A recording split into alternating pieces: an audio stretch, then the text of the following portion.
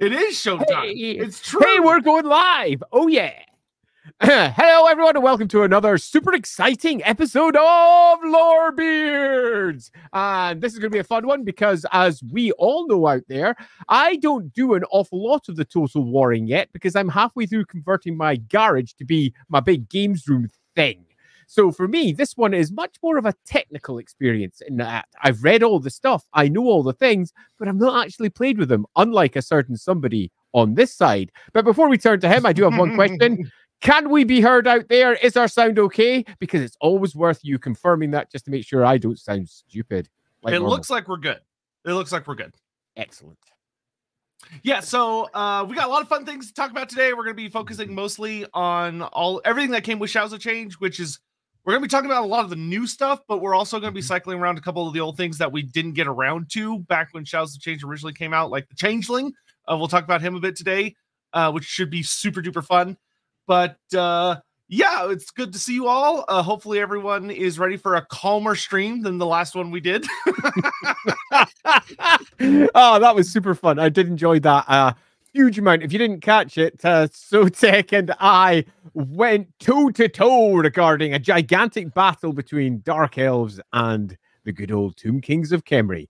And I had an enormous amount of fun with that. It was proper silly. If you haven't checked that, go check over onto Sotek's channels right now, because if you aren't already subscribed over there, you should be, because we had a whale of a time discussing what would happen should Malekith face off against Settra.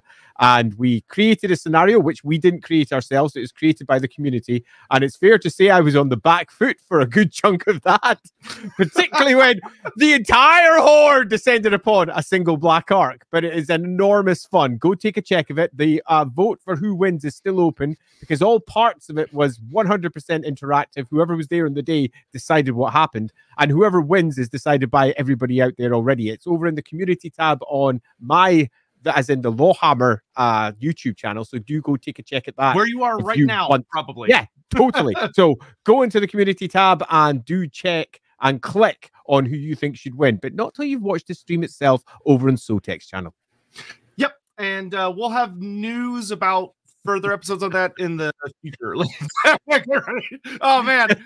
Crescent, you're not wrong. It's fair to say, just before we went live, we were, as we always do, having a wee chat. And I was like, there's a thing that I'm a bit negative about. And I don't know if I want to be negative about it. And, Loremaster over there said, nah, just be negative, because sometimes there's a good reason to be negative because there's something there that you want to say. And I was like, yeah, we'll see. Because I do like to whine sometimes.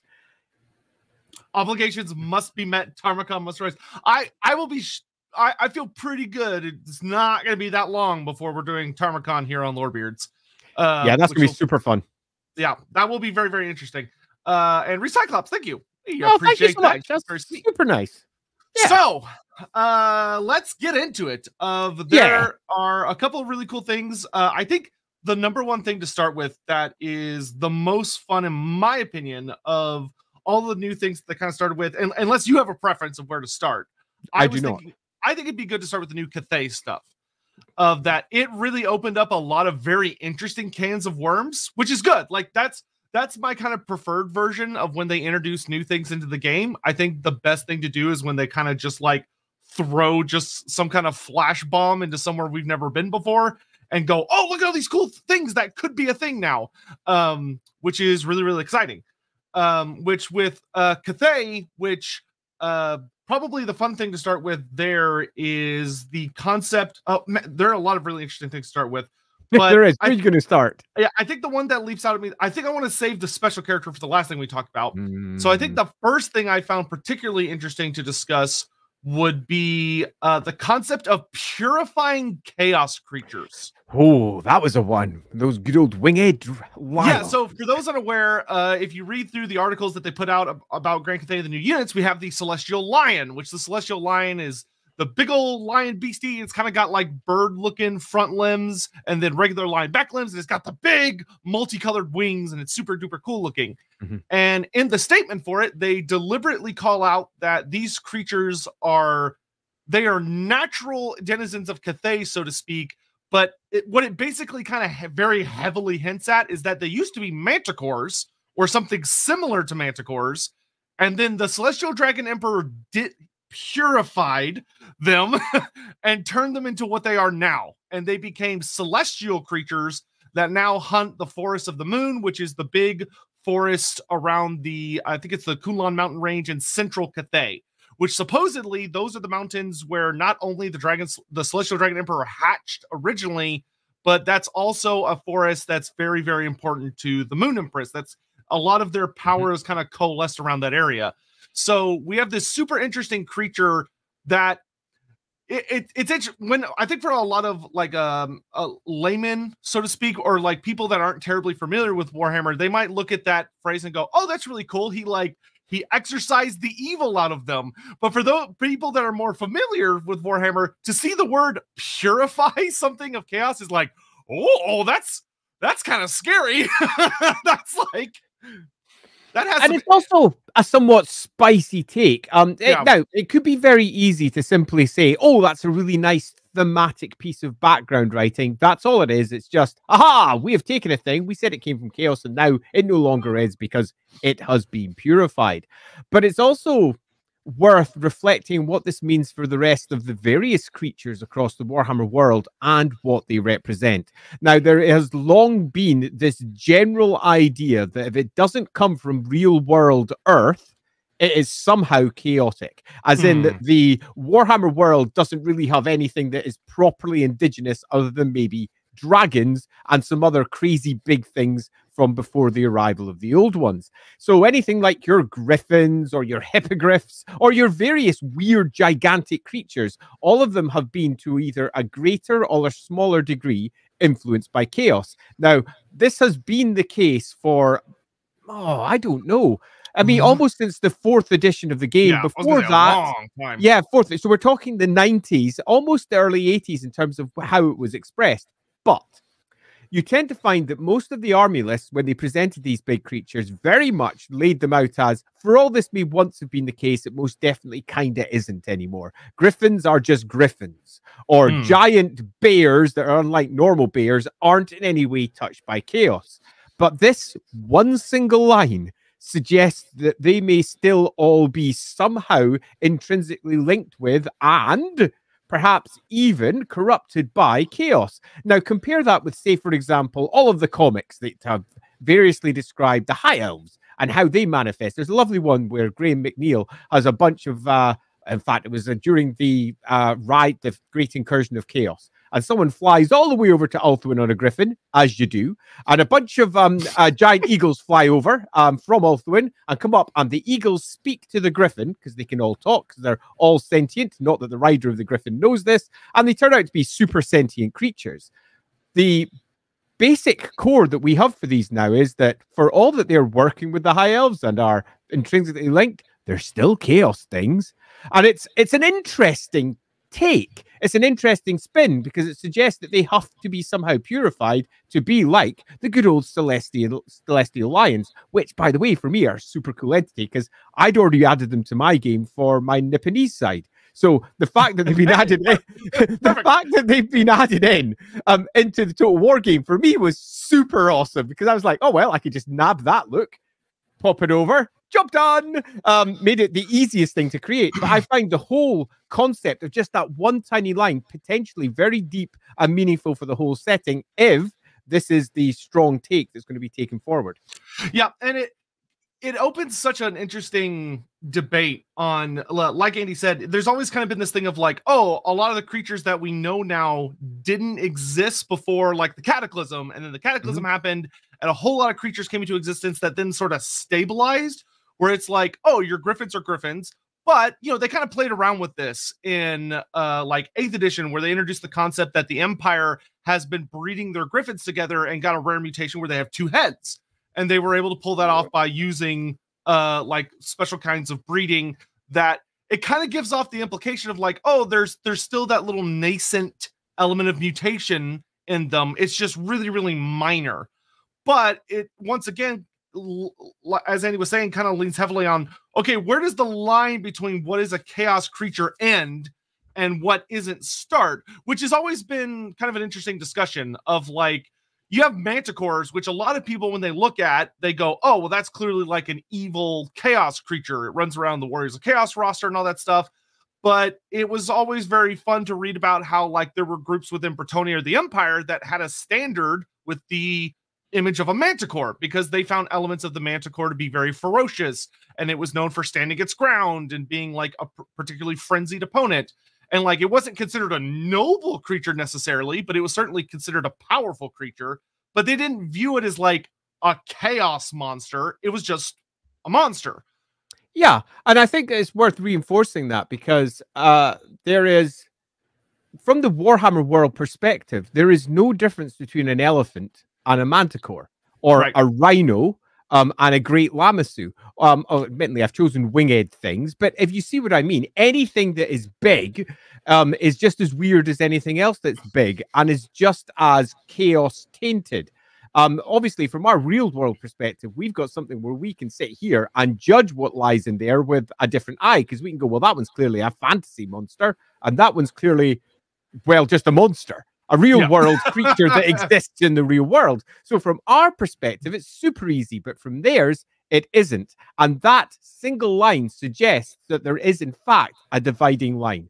Now, you could argue lots of other things, like, for example, that the lions, in this case, our great celestial lions, our winged creatures such as they are, were in fact deep in chaos and were properly twisted and weird, and were quite different than some of the other monstrous creatures that are out there. And they were cleansed, purified. You could do that easily. And indeed, given the amount of warpstone and other horrors that have lashed around those particular parts of the world, that is not a difficult argument to make. Equally, you can make other arguments saying that perhaps other creatures have been divinely, say, cleansed.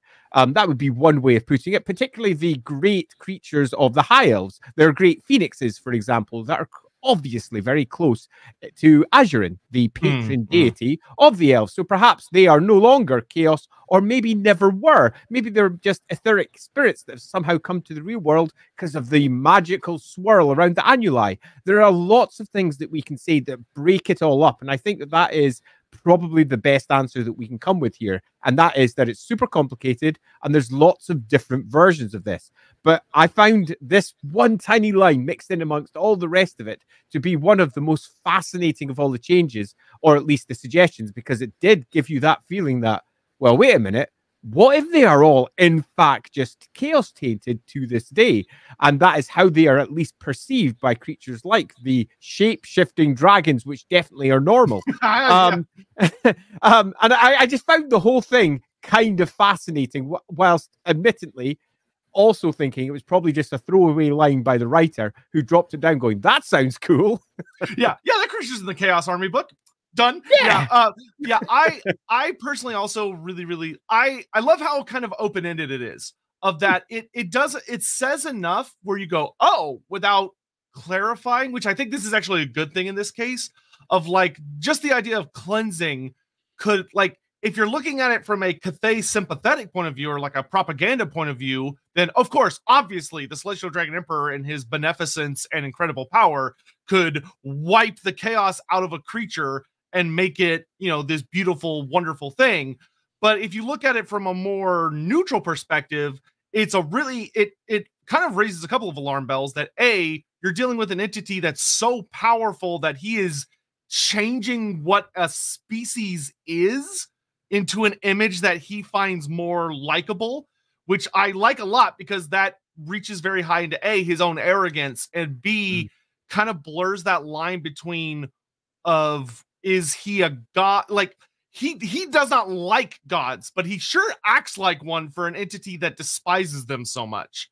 Yeah, and let's just add as well the process that almost certainly occurred. It would have been magic. Oh yeah, absolutely. Just take a moment to consider that. What is magic? We all know what magic is in the Warhammer world. So what are we going into a literal Moorcockian situation? I do like to reference Michael Moorcock at least once a week, where we're using chaos against chaos, because ultimately that's what's potentially happening here. Chaos is being used to draw out the chaos, and that is in and of itself either kind of cool or super arrogant. And I think arrogant also works very well with the dragons in general, because they are immensely so, even if they themselves are also of immense power. That arrogance comes hand in hand with what they are. Yep. And the last thing I'll say on this before we'll move along to some other things is just that, like Andy said, the other thing that opens up that I really, really love is if you had a debate going on between like one of the dragon children and like an elf, for instance, who hears about this and they're having a conversation in like one of the cities in Grand Cathay. The idea of an elf saying like, oh, well, you know, how could you tell if a creature is chaos or what have you? And granted, the Celestial Dragon Emperor can counter by saying, because I was here before. Like, I know what existed before chaos showed up. And now everything that comes after, as far as I'm concerned, is a chaos creature, which would still be a very arrogant and not necessarily correct point of view, but would paint for a really interesting character. And I think my last point in this one is that it's very hard to actually parse what is being said about all these new additions because they are given almost in the God voice, as in, this is a piece of narrative that is true, but as we all know, the best narratives for the Warhammer world generally come from someone's perspective, so you can understand more about who is saying this. In this case, it's not the Celestial Dragon Emperor who is saying, this is what I've done. If it was, we could easily say, well, that's what he thinks. This is given a different term. This is given it very much a God view. This is what happened. And that is always a tougher thing for us lore peeps to come in afterwards and go, wow, okay, well, if that's the case, then that actually has implications on the rest of the Warhammer world. Do you realize you've written that, person who's done the writing here? You might have been better doing it in quotation marks with a scholar perhaps making commentary on it or explaining what these things are rather than using the God voice to say, it's definitely this. But, you know, it's for, in this case, a quick blog post, which, and for all it may have come directly from Games Workshop Studio or whatever, in Games Workshop Studio, it very well may have just been a doc that's written from the perspective of the sentences to explain what this is. Yeah. Whilst I put a lot of weight onto this, there's also a certain amount of, you take it with a pinch of salt. Yeah, laughing. Last stream was hilarious, good fun. I think Warhammer 3 would be better served with more narrative. I think that made Warhammer 2 stronger, even when I wish for more narrative elements.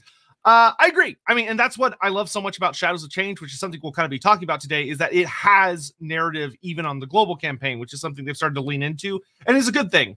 You know, as much as I miss having the advisor as a focus of the storyline, it's interesting to explore what these other factions are up to. Mendates!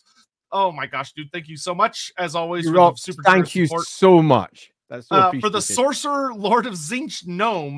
Would a book of so he asks, would a book of grudges taken from a fallen hold be a potent enough source of latent Olgu to be used for a casting focus / talisman, or would it need to be activated / empowered by being demon bound? Ooh, so, man! What you really want to do is dial down hard on theme. If you're doing something like this, and I won't spend much time in it because obviously I know it's a bit of an aside from what we're talking about. And the theme of the dwarves is very much capturing magic, holding it, and being anti-magical, loosely speaking. So what you would want for something like a Great Book of Grudges, for all it is obviously at the heart, at the center of all of the political thoughts and experiences of the dwarf species, and thus is absolutely redolent with Olgu. It'll be trapped. It'll be stuck. It won't be moving anywhere. It's bloody dwarves. It's basically turned into an Olgu fortress. It ain't coming out under any normal circumstances, which means, yes, I would suggest it would need to be activated or empowered or in somehow used to turn it into a twisted artifact, into something that it was never originally intended to be. So I would look to try and take it a step further away from what it originally was, which would in and of itself be a super fun story. What could it take to take one of the greatest Book of Grudges and turn it into something bad? There you go. And also, if you want good ideas for what might it take to do that, go read the Skarsnik novel, because that story features a twisted dwarven artifact. Elephas Chaos. Yes. Here's a couple of Bob. Thank you. Hey, can go on with a few Bob. Hugely appreciated. Oh, Hammond, I think you missed one there. Just bring up that one in the between. Oh boy. Is chaos a singular thing, or is it a collection of magics? If the latter, then what magic can change? It can change again. So to answer those in order, yes, and yes.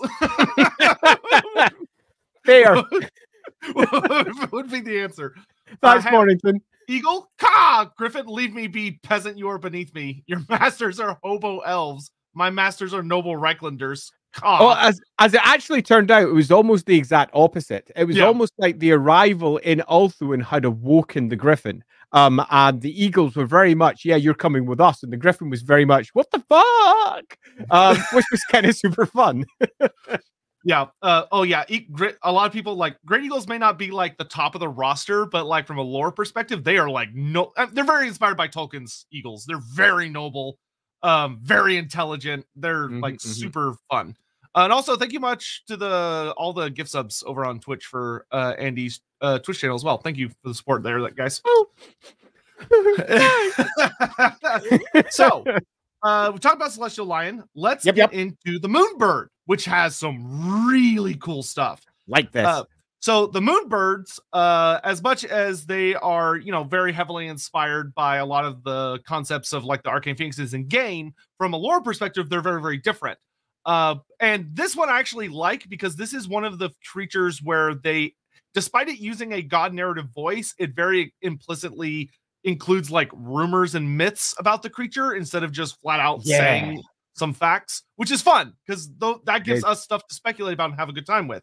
So what they talk about with the Moonbirds is the god voice kind of informs that for the most part, they're from the Celestial Mountains, or the Mountains of Heaven. And the Mountains of Heaven, we've spoken about in some prior streams, are like the biggins. They are the Himalayas of the Warhammer Fantasy world, at least according to the more modern sources. Oh, yeah. Oh, did we forget something? I got something wrong. Oh. So I'm going to immediately call it out because if I get something wrong, I'm first put my hand up. The description of the Celestial Lion is in quotation marks. I missed that completely. So I'm going to put my hand up and say everything that I just said previously, I'm now going to reinforce with they did the right thing. That's awesome. Good job. So good. That means it is speculation. Awesome. Perfect. That's what we like to see. All right. Yeah, me too. I believe the Moonbird is the same, which is why it uses it kind of hypothesizes. So the Moonbird, that's what made me go down and check. Excellent. So the Moonbird talks about that they make nests up in the Mountains of Heaven. Which means they're way up there. They're as high as you could possibly get, which makes sense in that they are creatures that seem very, very strong in affinity to the Moon Empress and Manslib in general, which is very exciting. There's actually a fair amount of lore that doesn't get as much focused about there are creatures that are naturally attuned to the different moons, where a lot of the more pure, I guess, if you want to say creatures, are attuned to Manslib, and many of their kind of darker compatriots are attuned instead to Morslib. And in this case, we have a bird that are these. I'm not exactly sure what the species of bird they're based off of is. I've heard a couple of debates from various members of the community because there are a series of birds from Chinese fauna that they could be based on, but there's a lot there, and I'm not super educated on that particular topic. But their design is wonderful, even if they look a little bit like Toucan Sam. But B, the thing that's super fascinating about them is that they're able to conjure like silver flame, which is super interesting if you know anything about the wider Warhammer world, because there are other places that conjure silver flames that burn away corruption. That is a very well-established concept within Warhammer Fantasy. And the idea that there are birds, and the thing that I like is they don't specify, if I recall correctly, whether the flames are hot or cold. They just say that they're flames that burn away corruption, which means it might not be a hot flame. It might be a cold flame. And if you know your Empire lore, that should have your eyebrows going through the fucking ceiling. Yeah, absolutely. And it's also worth saying that it was the very first thing that I thought when I first read it. I was like, oh, this is interesting. Big, huge moony bird. Who doesn't like a big moony bird? This is awesome. Oh, it comes from Manslib. Awesome. Moonfire. Silver flames. What the? Ooh. Now, again, as we all know, I've been building my own version of Pawn in the background with one of my players in one of my games. And the moon, let's say myths, are redolent in the East, not just in China, not just in Japan, but across the East in a variety of ways. So I'd been working my way through some bits and pieces. I had not come up with anything close to a giant moonbird that flies down from the heavens and sits in moon mountains. That isn't where we were. But this tie into the wider Warhammer world that has clearly been opened up, even if they didn't intend it, is, I think, brilliant. Because one of the great things that you've got to always remember when you're adding to Warhammer is that, unlike the real world, and the real world, as much as some people might generally say that there's an underlying connecting point to everything, there kind of isn't culturally, other than what has been imported from one part of the world to another through cultural exchanges. Whereas in the Warhammer world, the winds of magic are real. The things that come from the moon, assuming they come from there, are real. All the bits and pieces that compose the Warhammer world are real and universal. Meaning that the same things that are popping up in the east, or popping up in the west, or popping up in the south, or popping up in the north are going to have the same underpinning constructions. And it's really nice to see things that, even if they weren't intended to be linked, can very easily be linked. The connections here to the possibility of bringing in Ulrican connections because of the eternal flame of Ulric inside the High Temple of Ulric in Middenheim are not just strong, they're very strong, particularly if you go to much of the broader lore, where we start looking at things like the god Lupus that you may or may not heard of. But the god Lupus was in the past said to have completely been taken over, his cult, by the cult of Ulric. Lupus was originally the god of Hochland, and he was a god that was directly tied to the moon and wolves, because they howled at the moon. And there was also that loose idea that the children of Ulric may originally have been tied to a completely different province over in Hochland at that point. But the idea that we've got the moon connection, the wolf and the moon connection, this burning fire, the moon fire, it's not just strong links. They are all incredibly tight chains that almost bind this new piece of Cathayan background to one of the oldest pieces of Warhammer background that there is. Particularly given, as well as I recall, I think they mentioned the Cliffs of Shargan here, maybe? Or was it the other one? It might be in the other one. That's for the Frostworm later. That's for the Frostworm, yeah. Cliffs of Shargan for the Frostworm later. Of course it is, because that's Kislev. But yeah, totally tied through to some of the oldest lore that there is. And for me, that is super exciting, because it means that if we're ever using these lores in our own games, we can make everything connect together in a way that Games Workshop most likely will never do. But all of those open doors are there before us to use as we wish. Yeah, and I'll say that one of the things that I love about this, that I would agree with Andy, is probably not intended, but the door is left ajar enough that, like, if you start pushing, you can go, oh, there might be some really cool stuff here that you could explore in your own stories and narratives, and can help bridge the world. That if Games Workshop was smart, they would, is like, considering how critically important the Flame of Ulric is to the entire setting, because it's like the nexus point of the end times, essentially, is the Flame of Ulric. The idea that there would be a counterpart on the other side of the world in the Far East makes a lot of sense. Like, it is a force that, because it is so potent, you would expect to find it in other places. That Ulric's power isn't just from himself. There's something more fundamental about it. There's something more core, that it maybe existed before chaos, or is representative of like a different idea. So now you have this opening of, oh, well, no, there's a deeper connection to Manslip, which is like, oh, that's a super cool concept. And you can lean into that very heavily, whether you're looking at like the children of Ulric, if you're wanting to explore the supposed blessed Ulric who can turn into wolves and might have some kind of relationship with Manslip due to their transformation, or running with that of like the Moon Empress being from the moon, and these people that used to live there, and they're shapeshifters, just like the children of Ulric are shapeshifters. And it's like, so good.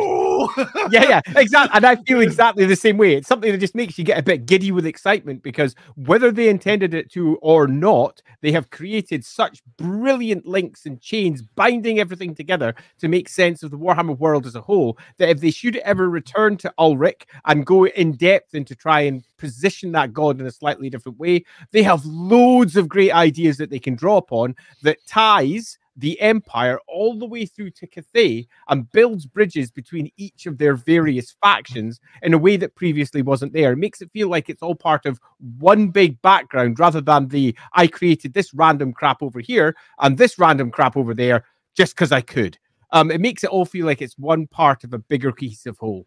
Yeah, and the other thing that's super fun is that while the people of Cathay, as the quote implies, know that moonbirds can be found in the mountains of heaven, it talks about that they believe that they nest in the craters on Manslib, which implies that you have things like astromancers and other people, astrologists and astronomers who are studying the stars, studying the moon, and believing that, oh, well, these creatures, they clearly have this relationship with Manslib. They clearly have this relationship with the Moon Empress. They arrive when the Moon Empress summons them and calls them.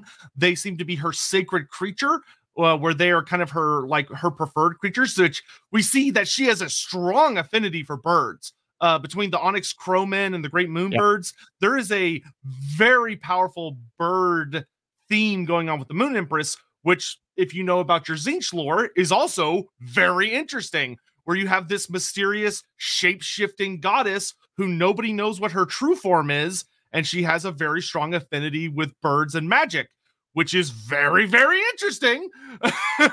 So many fun tales that can be told with those, and we can only hope that some of them get delved into. Yeah, so, but that's pretty much all there is to say on those particular two creatures, but they're fascinating. Of that, you have these Celestial Lions, which of course are very strongly paired with Dad, the Celestial Dragon Emperor, and then the Moonbirds, who can also be summoned by Astromancers, which is very, very cool. Like, they're so strongly... the thing I love, the last thing I'll say on this, and then we'll move on, is that I love that this takes that Silver Flame concept, but it ties it very strongly, where Cathay has almost interpreted the Silver Flame to instead be a expression of Azir, whereas in the West, they see it as an interpretation of Gur, which you could do some very fun storytelling with, is that because that's their natural affinity, or does it also have to do with perspective of how those cultures interact with those various sources of magic? Or even how magic is understood, because as we all know, it's a complicated thing, and the 8 winds as is understood is not necessarily the whole story. Go check our Winds of Magic stream about that one, because it is a far more complicated affair than you might first realize. Yep. Jonathan Scott, one missed opportunity is that we didn't get animated snowmen for Mother Ostankia. Turning in innocent things into killing machines is great for horror. That would have been great, but honestly, I just can't see them making one that wouldn't have people just laughing at it, to be totally honest with you.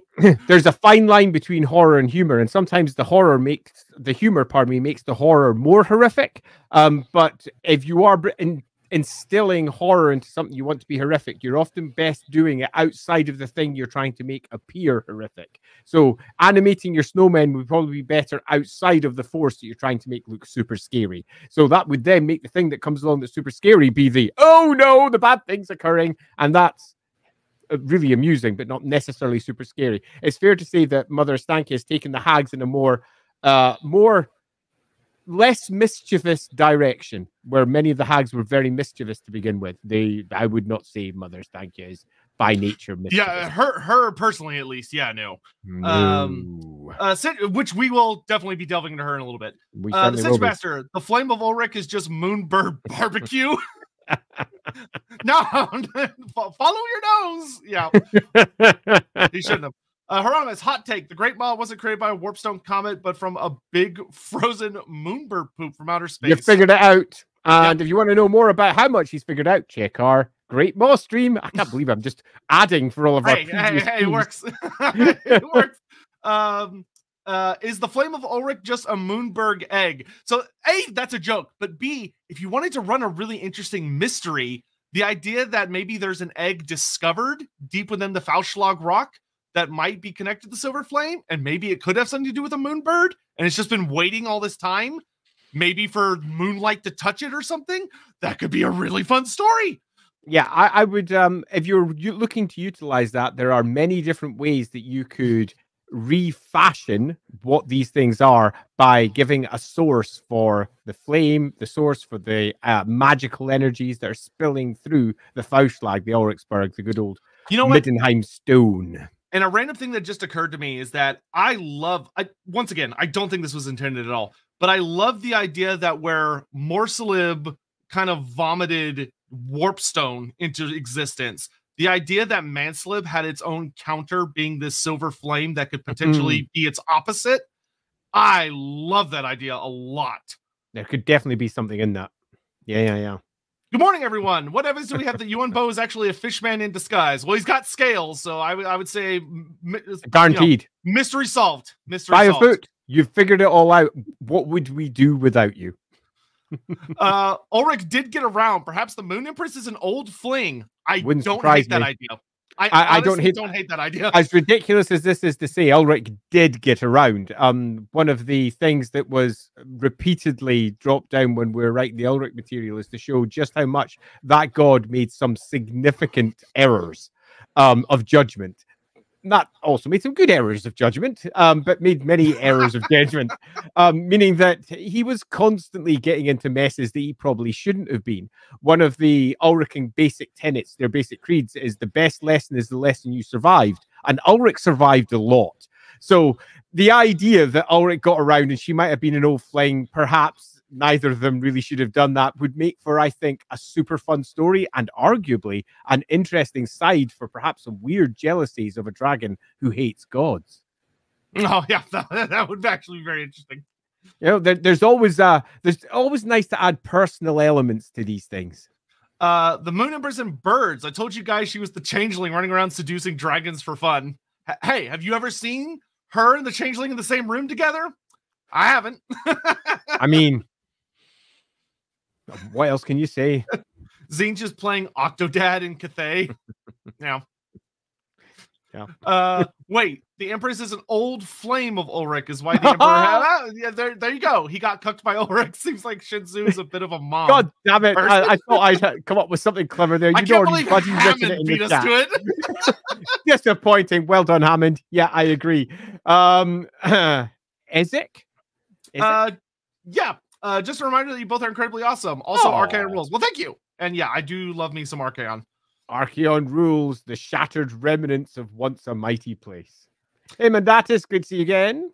Andy, Yume gains a new cross-cultural spiritual familiar. After the last familiar, I don't know if I can emotionally take a new one. I'm going to be honest. As a viewer.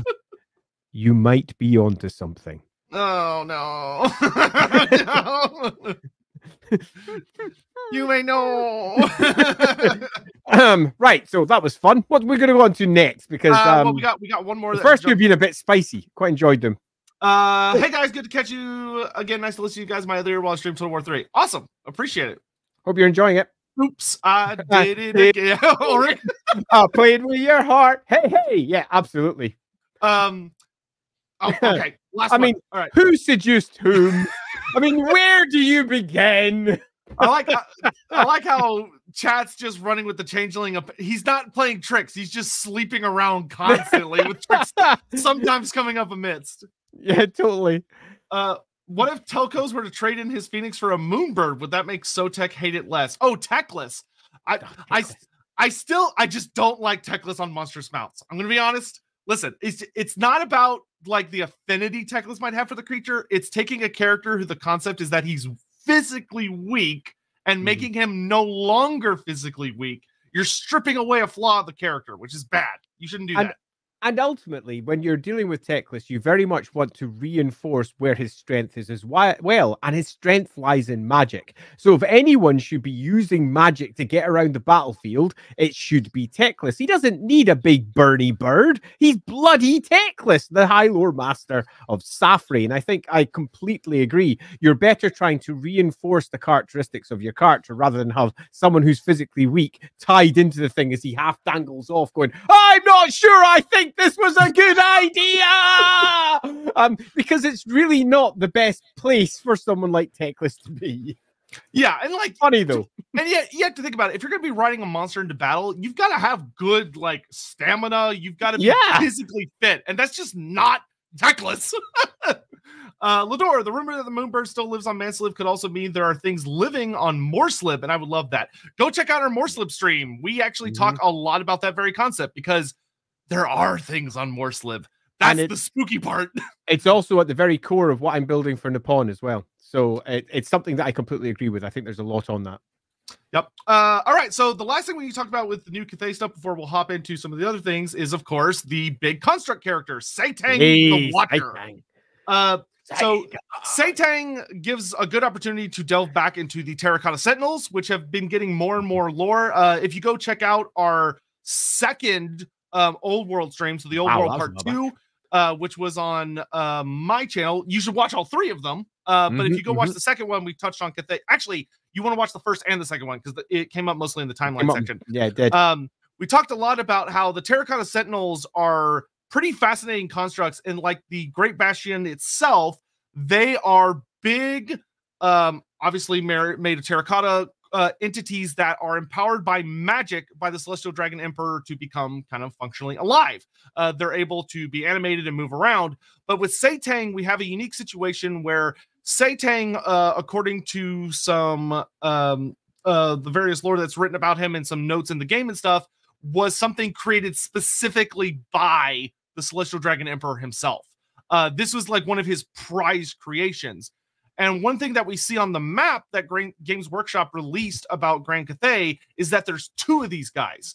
There's Sotek and Yang Xing, which we don't know about the other one yet, but the fact that there's only two of them and they're so big and they're so powerful that they're notated on the map of the nation implies that these are big, important guys. Yeah, I particularly like as well that it's specifically called out that they're made of stone as well. Slightly different to the whole terracotta ones. They're proper old stone. The whole thing has got quite a different look. Really love how it looks. And the whole, you know, flitting around from mountaintop to mountaintop. Yeah. Being a Gundam. No other way of putting it. It looks like a freaking Gundam as well. I'm looking at the picture right now on my screen. You might be able to see it in my reflection. Yeah, just I've got a reflection. Just area. Yeah, just where does that out there? So yeah, I'm looking at it right now, and it could not be more Gundam if it tried. And I'll admit, when I first saw this, because when I very first saw it, was pinged over to me by the Loremaster over there. I first saw it, I went, God damn it! Because I was just in the process of building something similar, and their one was so similar that I've had to ditch the idea, not use it anymore, because I'm doing something a bit different. Because it felt to me more of a Japanese slanted idea rather than necessarily a Chinese slanted idea, and it felt like a mixture of cultures there. Nevertheless, I freaking love it.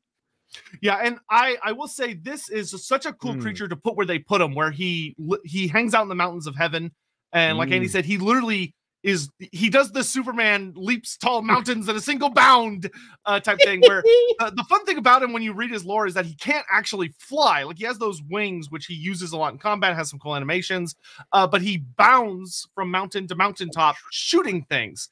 And what's fascinating about this is this really, although once again, this isn't the intent of the article, it's really setting up a lot of interesting lore for what exactly is he protecting them against. Yeah. Because for those unaware, the Mountains of Heaven basically are kind of the border between Grand Cathay and the Kingdoms of End, as well as covering the lands occupied by the Naga of Koresh, which implies that there are some really spooky, giant fucking things that are trying to come into Grand Cathay. But this guy, along with his brother, I think Yang Xing, who's up guarding the northern border, they are used as these ultimate protectors that are meant to keep big, nasty things out, which is a very funny bit of fun bit of lore building, especially because they talk about, if you go read the article on Sotek, that he's known best by the people of the South. I'm just bringing the comment up because it made me roll out, transformation noises. I freaking love that. But like, especially if you consider like the Cubicle 7, this is a kind of a bit of an aside, but Cubicle 7 released their Imperial Zoo book, and one of the big retcons, which granted these books, you know, have to be approved. One of the big things they note in that book is that there's a lore tidbit by one of the characters who talks about that the Dreadmaws are believed to have been created by the Naga of Koresh, that they use some kind of horrible sorcery and science to make these terrifying living monsters to keep people out, to kind of act as border guardians almost. So it makes sense that you would have Sotek if the Naga are unleashing these giant horrors, sitting up on mountains going pooh, to shoot them from a long distance, because the regular people of Cathay will struggle to stop these kinds of monstrosities. What I find particularly interesting is the fact that it is long range, because typically when you are going for long range options, that's because coming into close range is too dangerous. So what the fuck is too dangerous to go toe to toe with that thing? Why would you make that thing, use what is effectively a less reliable weapon? Something that big is almost indestructible. Surely wading in and just stomping around would be much more effective than shooting from half a mile away. The answer to that is no. shooting from half a mile away, preferably further, is the better option, because presumably getting closer is really stupid. And I really like that, at least in terms of the possibilities it offers, even if when they eventually execute it, they probably won't match our hopes and our possibly fears. And yeah, quite. And it'll probably just be oh, it's one of those. All right, fair enough. Okay, he's bounding around doing that. But at the moment, we have this possible pregnant situation where what's coming is so dangerous, you don't want to be close to it. And I really like that as a bit of storytelling. Yeah. And I think the last thing I really want to say about Satang that is fun about him is that I also love that he really, along with the original constructs that we got with this DLC, being like the Jade line and the Jet line and all this stuff, one of the things I really love about the Cathayan constructs is they've done a really good job of, while they are constructs, just like the Tomb King constructs, they're very, very, very different. Where the Tomb King constructs are these much heavier, much bulkier, not as tall generally, but they're like solid all the way through, and they're heavy, and they're designed to literally grapple enemy monsters and like throw them down and other stuff like that. But they're empowered by human souls, with the one exception of the Necrosphinxes, which are nobody knows what they're powered by, which makes them very spooky. But it's implied that there's some nasty gods behind it. But with Cathay, you have the Celestial Dragon Emperor is literally breathing magic into these constructs. And with Satang, especially when you look at him in game, he's literally burning from the inside. Like, he's got this golden flame burning through his face mask and his wings and everything, which I love, that the Cathayan constructs, you can literally see the magic pouring through them that's keeping them animated, because they're hollow. And B, they're so much more agile and lithe. Like, they're able to do far more complicated maneuvers. They're able to jump around and fight with far more finesse. Whereas the Tomb King constructs are far more almost about brute force. Yep. And using like horrible forms of venom and acid and fire. I love that despite the fact they have very similar concepts, they've taken them in two very unique directions, which is really good to see. Yeah, I could not agree more. I won't belabor that point because I think it was very well made there. And that's that trying to ensure that each of the factions have got their own tone, have got their own themes, have got their own ways of expression is super important, so that everything doesn't muddy up and become like one. And here it has been enormously successful. My only concern, as I sort of hinted at before, was that when you move over and you hope that Games Workshop then make their own version of Nippon, that they will have already used certain ideas that are not just from both sides of that particular stretch of water, but perhaps from the other side, because there's been a certain merging of Eastern ideals there. And I would like to hope that they don't accidentally cut their foots off there when it comes to making the next thing. I don't think they will, because it's such a different place as well, so everything will manifest very differently again. But I do think it's something to cast our eye forward towards potentially being aware of. We all know why Cathay came first, because the Chinese market's huge. I'm proper huge, and everybody wanted Total War to sell over there. Totally understand it. But it does leave me with some gentle concerns with what it might do to Nippon, purely because they have done Cathay so pretty damn well. Yeah, I do hope that whoever was like actually leading the like, let me sit down and kind of map out what we want to do with Cathay, they did a good job. Whoever that person is, or team of people, more likely. Yeah, it's funny. When Andy was saying that, I was like, oh, I have some ideas for Nippon, but then it occurred to me that that's on Andy's version of Nippon, not whatever GW's version would be. It's like, oh, wait, never mind. That's not helpful. Oh, yeah, completely different. Yeah. That would be a totally different thing. Never mind. Let's see. But Andy, maybe Satang is an early cross-cultural project. Maybe. Who knows? Yeah, could be. And then I need Nippon to have Skaven design level mech armor. Holy fuck, yes. Yeah. It'll be, there's a lot of things they could do with Nippon, which maybe one day for funsies we could do that as like a bonus stream one day, of like a speculation stream. But in any event, so I think that gets us kind of caught up on Cathay. We talked a lot about Yuan Bo and all that, because we did a stream about the Dragon Kids after Yuan Bo was released. So you can go watch that if you want to catch up on a lot of those materials. So why don't we, I think why don't we go ahead and get into Kislev? Okay, here it comes. That's gonna be the heavier one, because then we can kind of finish up with Tzeentch, because we haven't really got to talk about Tzeentch that much. And there's more. And I do there's more kind of like bits. Yeah. So let's get into Cathay, Kislev, which has some really, really interesting things. I want to start with the easiest one first, and then we'll get into the heavier topics that are interesting. So let's start with the Frostworm. Where the Frostworm is a very, very cool addition, because for those who have never like really sat down and read the older lore on Kislev, whether you read like the old like Dogs of War book or the 6th edition Kislev book, or any of those older articles, or a lot of the Realm of the Ice Queen, which Andy himself worked on, Frostworms have been mentioned in Kislevite lore for a long time. Yep.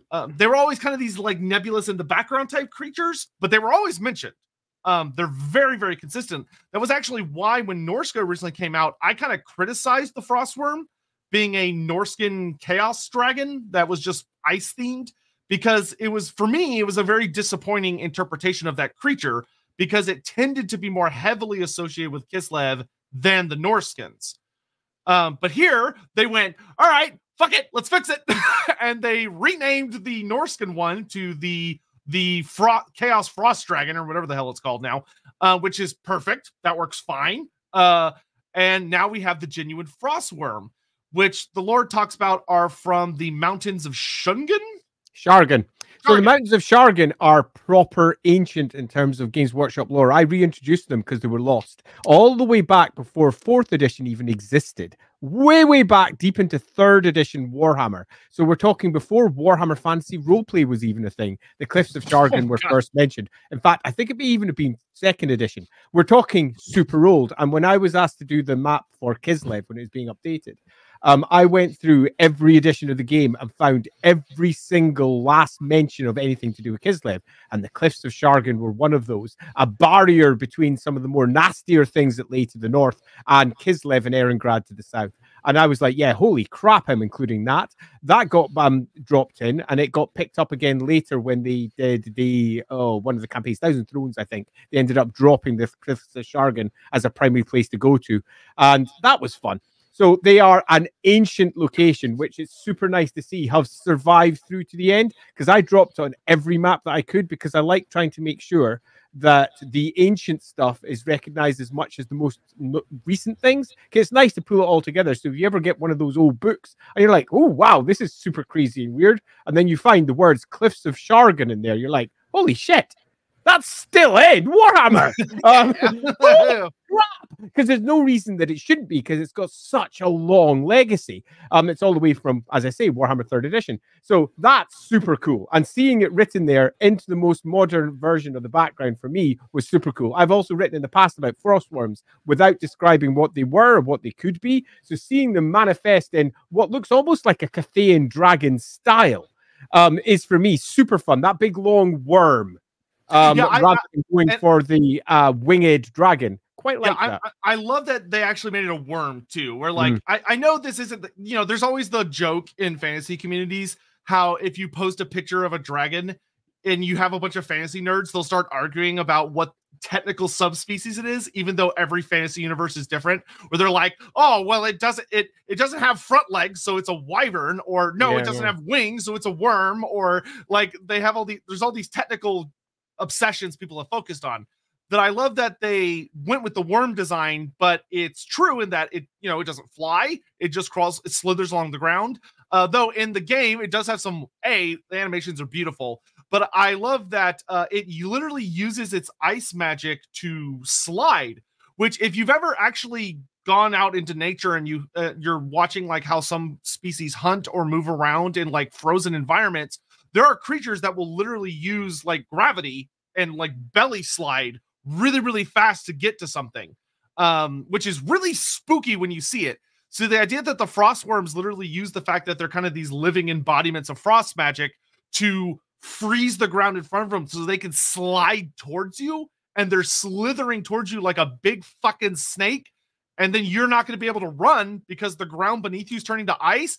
A, that's fucking terrifying, and B, I love it. Like, it is such a good design philosophy for this creature. They could have given them wings, like easily. But I'm really glad that they don't fly, that they're just these big serpentine, like they have legs and can move very easily on them, but they definitely seem to be a creature that primarily likes to hunt or move around by kind of undulating or slithering across ice or down slopes and stuff like that. Like, I guess the thing I'm trying to say is that for when you think about what kind of environment they live in, I love that their body reinforces what kind of evolutionary adaptations they would probably develop. Yeah, I'm again, all I can do is agree. I really like it. I particularly like the little bit of concept art as well, where it's freezing someone and the little person sitting there like this going, "Ah!" Have you seen the meme? It just made me laugh. Have you seen the meme about that image? So No, I haven't. It's got the ice witch on the back, right? Yeah. From that image. So someone added text that says the worst she could say is no. So it's just some guy getting like blasted for asking out a ice witch. Oops. But I will say, I also love that they narrowed down that these are creatures that are very strongly affiliated with ice magic, which once again, this kind of seems to almost be very heavily reinforcing that ice magic is almost a wind in and of itself. To the extent that there are natural creatures that are deeply affiliated with it because they live in Kislev, which makes sense. That is how magic often works, is that if a creature lives around strong amounts of magic for long enough, they start to become kind of bound to it, like the forest dragons of Ethel Lauren, for instance. Yeah. So this is just a fascinating thing for me in general, because it's something that I wrote about and had big, long conversations about behind the scenes as well, particularly with ice magic and exactly what it is and isn't, and how it should be expressed inside a book if you're writing about it. And for me, I love this because it reinforces everything that I wanted to write, but sort of couldn't. Because Games Workshop, at the point when I was writing, really did not want to confirm what ice magic was or wasn't. We're more than happy for the background at that point to clearly state that ice magic welled up from Kislev, that there was perhaps a source that it was welling up from that was indeed called, at that point in the background, Kislev, or Mother Kislev, or the motherland.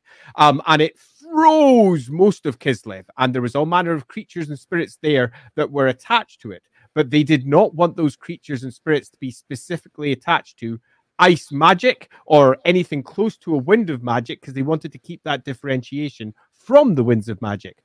Where, from my perspective, where I was attempting to write it from someone who was in world, they would not be able to differentiate between the cold, icy flows swooping across, let's say, Kislev, and say the more open flows of Gyron that were making their way between some of the great stone circles of the Empire, for example.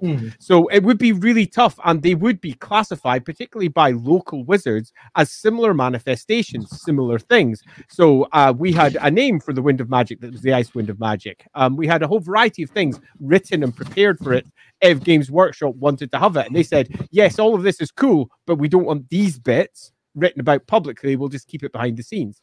And then when we see this coming out and saying ice magic, everything associated with it, it's running through. It just reinforces all of those tones. And for me, it's really good because, again, it mixes up exactly what the Warhammer world can be and shows it's a far bigger, more complex thing than simply the elves who are attempting to teach the Empire, which is the focus that we always get for magic. It's rarely what the elves actually think. It's what the elves told the Empire it was. So there's always been a level of, let's say, unreliable narrator in there. And this mixes it up big time, because just on the border of the great center of all our knowledge of magic is something that deeply contradicts almost everything that has been said before. And I like that because extra detail. Yeah, and two things I want to kind of add on to what Andy was saying there is that, first, the conversation is that the other thing I really like that Total War did is expanding the magic, where it's the magic of the land, which we know is ice magic, and then as it shoots up into the atmosphere, it becomes the magic of the Tempest, which is that new lore of magic as well, where the two are very similar. But the fact that, like, Total War goes far as to say, but they're actually different as they interact with different elements of, like, the environment is A, awesome, and B, once again, is very strongly reinforcing that it's something kind of welling up from the land itself and going out, and that it's its own unique thing. It's not just like, oh, we're mixing some lores together to create our own version. No, Yes. it's something that's natural to that area and can be drawn upon once you know what it is and have a sense for it, perhaps in other places. And again, if you're looking to try your world together, this is clearly attached to the Eternal Flame in Middenheim. This is clearly attached to the moon fire that you get over in the east. All of these things are related if you wish them to be, or if you look at it and start going, wait a minute, it's all silvery, fiery, icy. Oh, it's all the same thing, suggesting that there is definitely something more going on there. And I, for one, like that because it breaks up the very stratified and it is this way only type of magic that has been around between the 3rd and maybe the 8th edition of Warhammer, but constantly undermined by every extra thing that they added to it, while simultaneously at the top they say, yeah, but there's just 8 winds of magic. Yeah. And the other thing I'll say is to kind of reinforce something Andy said earlier that's kind of popped in my head and I love is that the cliffs of I forgot Shargan. The cliffs of Shargan, the idea that the frostworms are native to there, is a very cool call to it from a real world perspective being so ancient, but it's so ancient that there are these primordial drakes, these primordial worms living and nesting in there, and that they hibernate up there in the summers, then they come down in the winters, which is awesome because that's a flip on what we normally see in Warhammer, where things hibernate in the winter and then come out in summer. The frostworms are the opposite, which is very cool. And the thing I love about that is it reinforces so well why Kislev is so fucking hard to invade and is so dangerous for chaos, where the Cliffs of Shargan, once again, are acting as a literal barrier to the forces of chaos, where not only are they just a big pain in the ass mountain range they have to try and go around, but the fact that there are these big pissed off dragons living there that, as their little lore snippet says in the article, will literally come down and hunt chaos creatures when they're hungry, which is hilarious. But like, imagine how much scarier that makes, where we have a lot of lore that talks about the forces of chaos will often attack in the spring because they're trying to avoid the winters, because the winters are so harsh, where, you know, we have the legendary spring drives of Warhammer Fantasy, which is when chaos comes down. But this adds to that, where it's not only that chaos, it doesn't like the weather, it's also there are things in the blizzard. There are creatures that are hunting them if they stay too long in Kislev, which I love that. Like, you could write a really cool short story or a little novel about like a chaos horde that stays too long and learns to their horror that it's not just the snow you have to worry about. There are things that are going to hunt you down. Particularly as well, because there's a site that's super important to chaos really close to there called Chamon-Derek or Chamon-Darek, depending on how you want to pronounce it. And that's like an ancient site where chaos would often camp over the winter to try and avoid the worst. So you could have that place be assaulted by the unexpected horrors of the winter. And just as one last little aside in the Cliffs of Shargan, for those of you who are lore hunters out there, Cliffs of Shargan also have one other super fun place. It is either A, the crash site of an old one vessel, which is super fun, or B, the initial landing point of the old ones. So that as well adds a spicy little extra to what the frostworms could be. Yep. And what they're protecting. Yeah. Like what's in those mountains? What's there? Yeah, so that's super fun. Yeah. And real quick, I'm gonna get caught up on just some super chat stuff because there's been quite a few that jumped in here. Where was the last one? No. Oh god, no. Oh wow, a whole bunch of them came in. Nope. Still. Nope. Still. Okay, here we go. Terran Sentinels are said to be an army created against chaos, with Sotek's buffing the other constructs. It also implies that he and his brother were generals/leaders of that army. Yeah, so the best way to look at that, Lidor, I think, is that as opposed to them maybe being like generals in the sense of like, oh, they're like giving commands and issuing all these thoughts and stuff, that there seems to have been so much additional magic poured into them to make them so much larger and more powerful that just their presence kind of takes the other ones up to like maximum power. Could be one way to look at it. Now, you could also look at it in the sense that they are quite literally giving direction to their fellow constructs, because as we know, Sotek doesn't have a mouth. He doesn't seem to talk. If you just click on him in the game and stuff, he just makes Terracotta Sentinel noises. But it could be they have their own form of psychic connection or any other number of things. But yes, they definitely were designed to be the main core around which the Sentinels often probably fought against some big bad chaos hordes.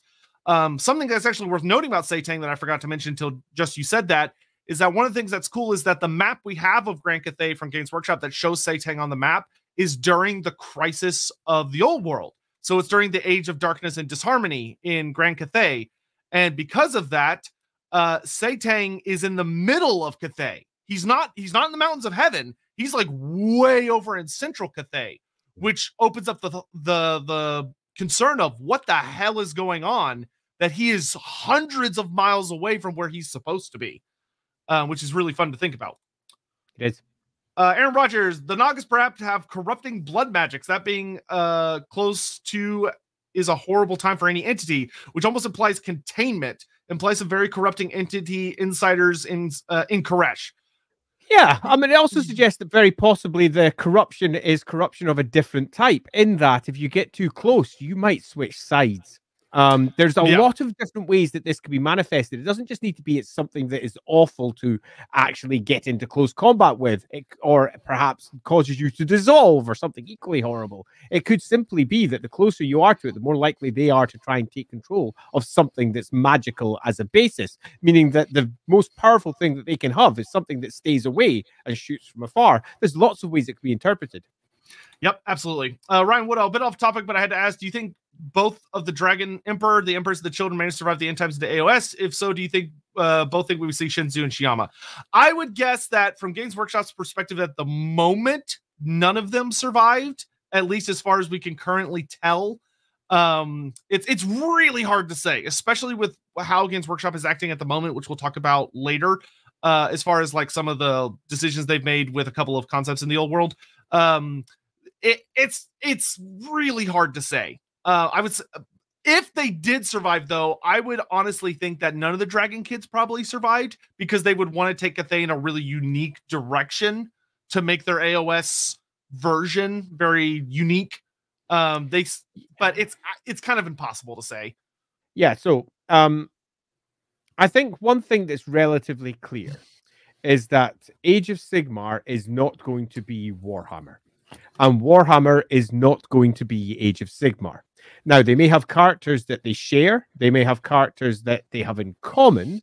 But these characters will almost certainly be changed from what they were into what they are now in the Age of Sigmar version. So if they were to continue on and move into the next step, shall we say, they would almost certainly manifest in a very different way to how we see them today, just to keep the two settings nicely discrete, because there's quite clearly a desire to do that. Even though if we're to look at the 40k equivalents, there's no great worry about having one of, say, the Primarchs pop up over there and be any different to what he was all the way back in the 30k era. He's the same bloke doing the same bloke stuff, probably carrying the same blokey weapons, also being 40k, bloke. Where if we look here, there seems to be a far more there seems to be not just a desire, there seems to be almost a desperate desire to somehow keep them separate, while simultaneously going, yes, it's the world that was, and they're the same. So I don't think it will happen, purely because it's almost a Warhammer property just now that has yet to land in the Warhammer world. That will likely happen first, I would presume. And then if it proves to be enormously popular, they might go, yeah, you know what? We want some of that over Age of Sigmar way. How can we incorporate it? And it really wouldn't surprise me if it was incorporated in a very different way. But if they do that, they will have one question to answer: is, what the hell did they do in the end times? I sense a lot of retconning coming to try and make them not look so rubbish. Yeah. Hobnoblin, could Satang have some amount of the Dragon Emperor's personal essence? It would explain why he's special and that there are only two of them. We know the Celestial CSE makes me think that Celestial Space Emperor instead of Celestial Dragon Emperor has used his own fang to forge Yuanbo's sword. I would say yes, emphatic. Yeah. The Celestial Dragon Emperor seems to have a very strong theme for if there's something really important to him, he quite literally pours himself into it, like he did with the Great Bastion, which is why one of the really interesting things is that the defense of Grand Cathay seems very much tied to his personal life, where if for some reason all of these things were destroyed, he could very realistically die, which is very interesting, but also kind of shows his commitment to protecting Grand Cathay, which is very interesting. and also perhaps shows his both desperation and arrogance, depending upon how you want to look at it. I think there's a lot of really cool stories that just haven't been told there because it's, in terms of the overall Warhammer world, a super new faction that's very likely going to be constantly skipped as the years go by, with perhaps just a single book or two being added for it.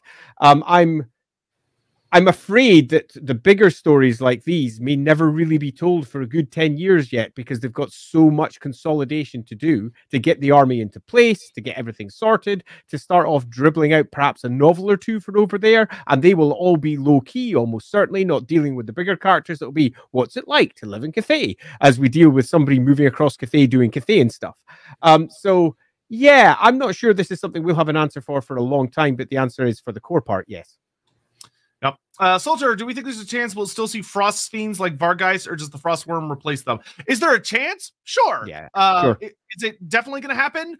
I don't know. I have no idea. I have no idea if Kislev's going to get more DLCs or if they're done. I could not tell you, because the problem is we don't have a fancy army book that we can go, look, here's all the playable units. They will do all these things. Games Workshop has changed a lot about them.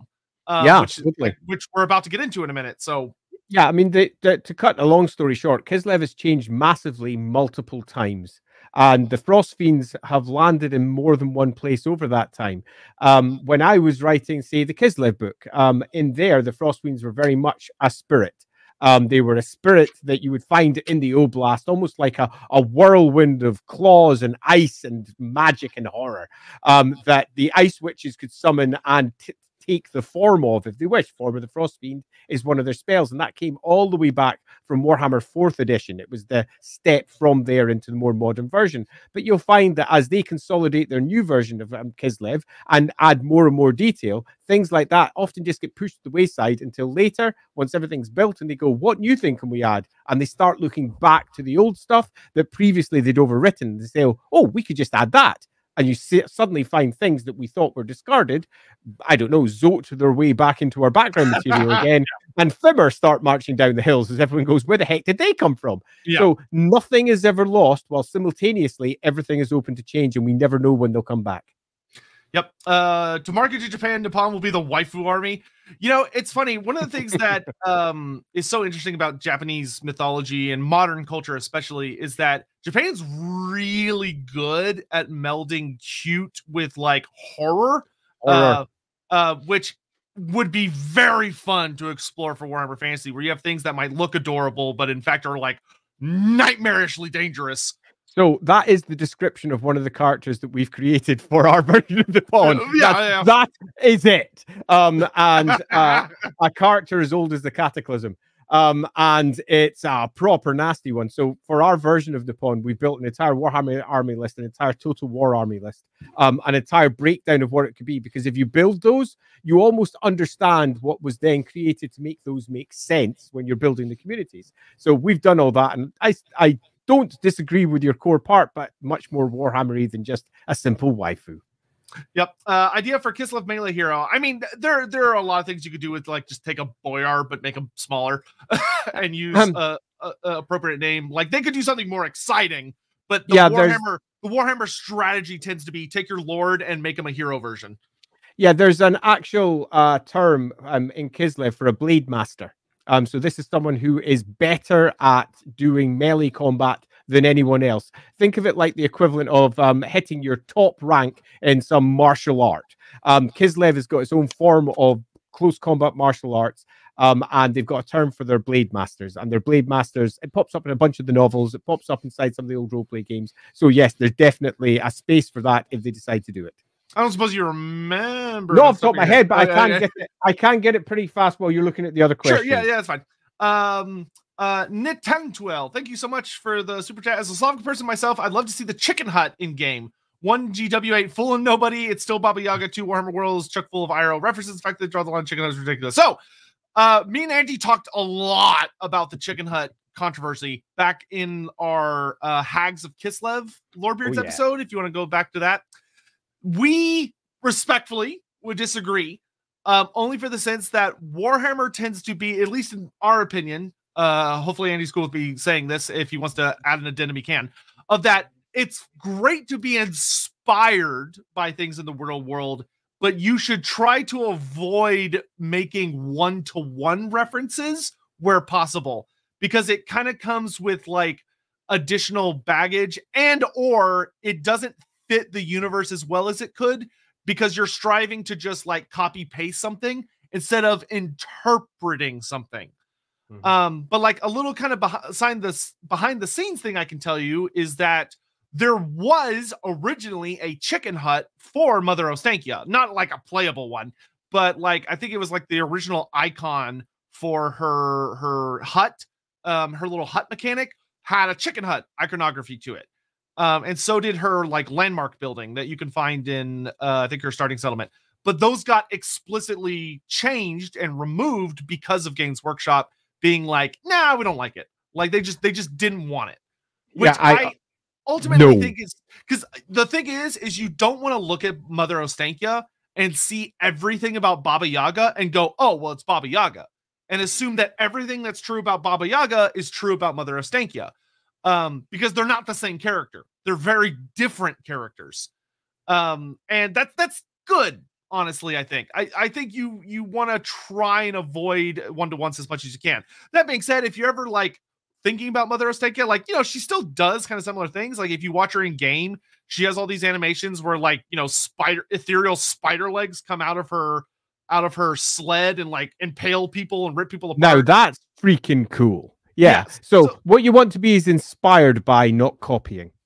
Yeah. So the idea that Mother Ostankia's hut, hey, we know it moves. Like, well, we're going to talk about the short story from David Geimer in a little bit. In the short story, it flat out talks about that Mother Ostankia's hut moves. It's not in the same place day to day. It moves around. Now, it's not said how it moves around. So the idea that she casts magic and some kind of animal parts come out of it and move it around is perfectly viable.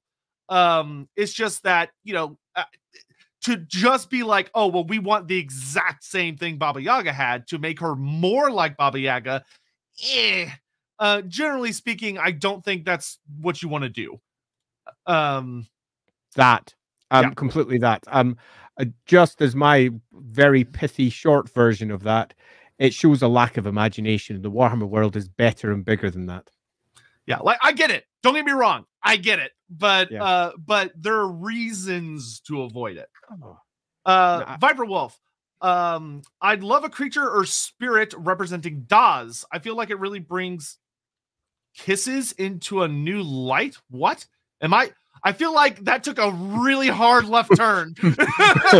Well, I say Daz. Viper, okay. Brings Kislev into a new light. Like, Viper, that makes such a difference. Oh man, I am not like, there's something about Daz I am missing, but I mean, good for him. That's super funny. Yeah, so Daz does have creatures that represent him. He has fire, like are they called Firebirds? Yeah, the Firebird of Daz. They're not very big, is kind of the only issue with them. Like they're quite small creatures.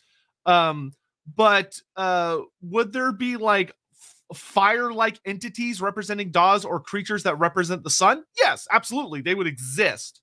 Did Games Workshop put that in the roster? Oh. Yeah, I definitely think it's something that could be done. One of the great joys of Warhammer is that there's always another thing that somebody has written somewhere. Now, Daz got a little bit of extra detail in Realms of the Ice Queen because the original creation for Daz all the way back in the, 5th edition army list? 5th? I think it was 5th. Is it 6th? I can never remember which one it is. I think it was whichever one it is. The one that Gav Thorpe wrote. Anyway. Gav's one. It had a little bit of detail in there, very little else. More was added in Realms of the Ice Queen. I wrote a bunch of extra spells for it.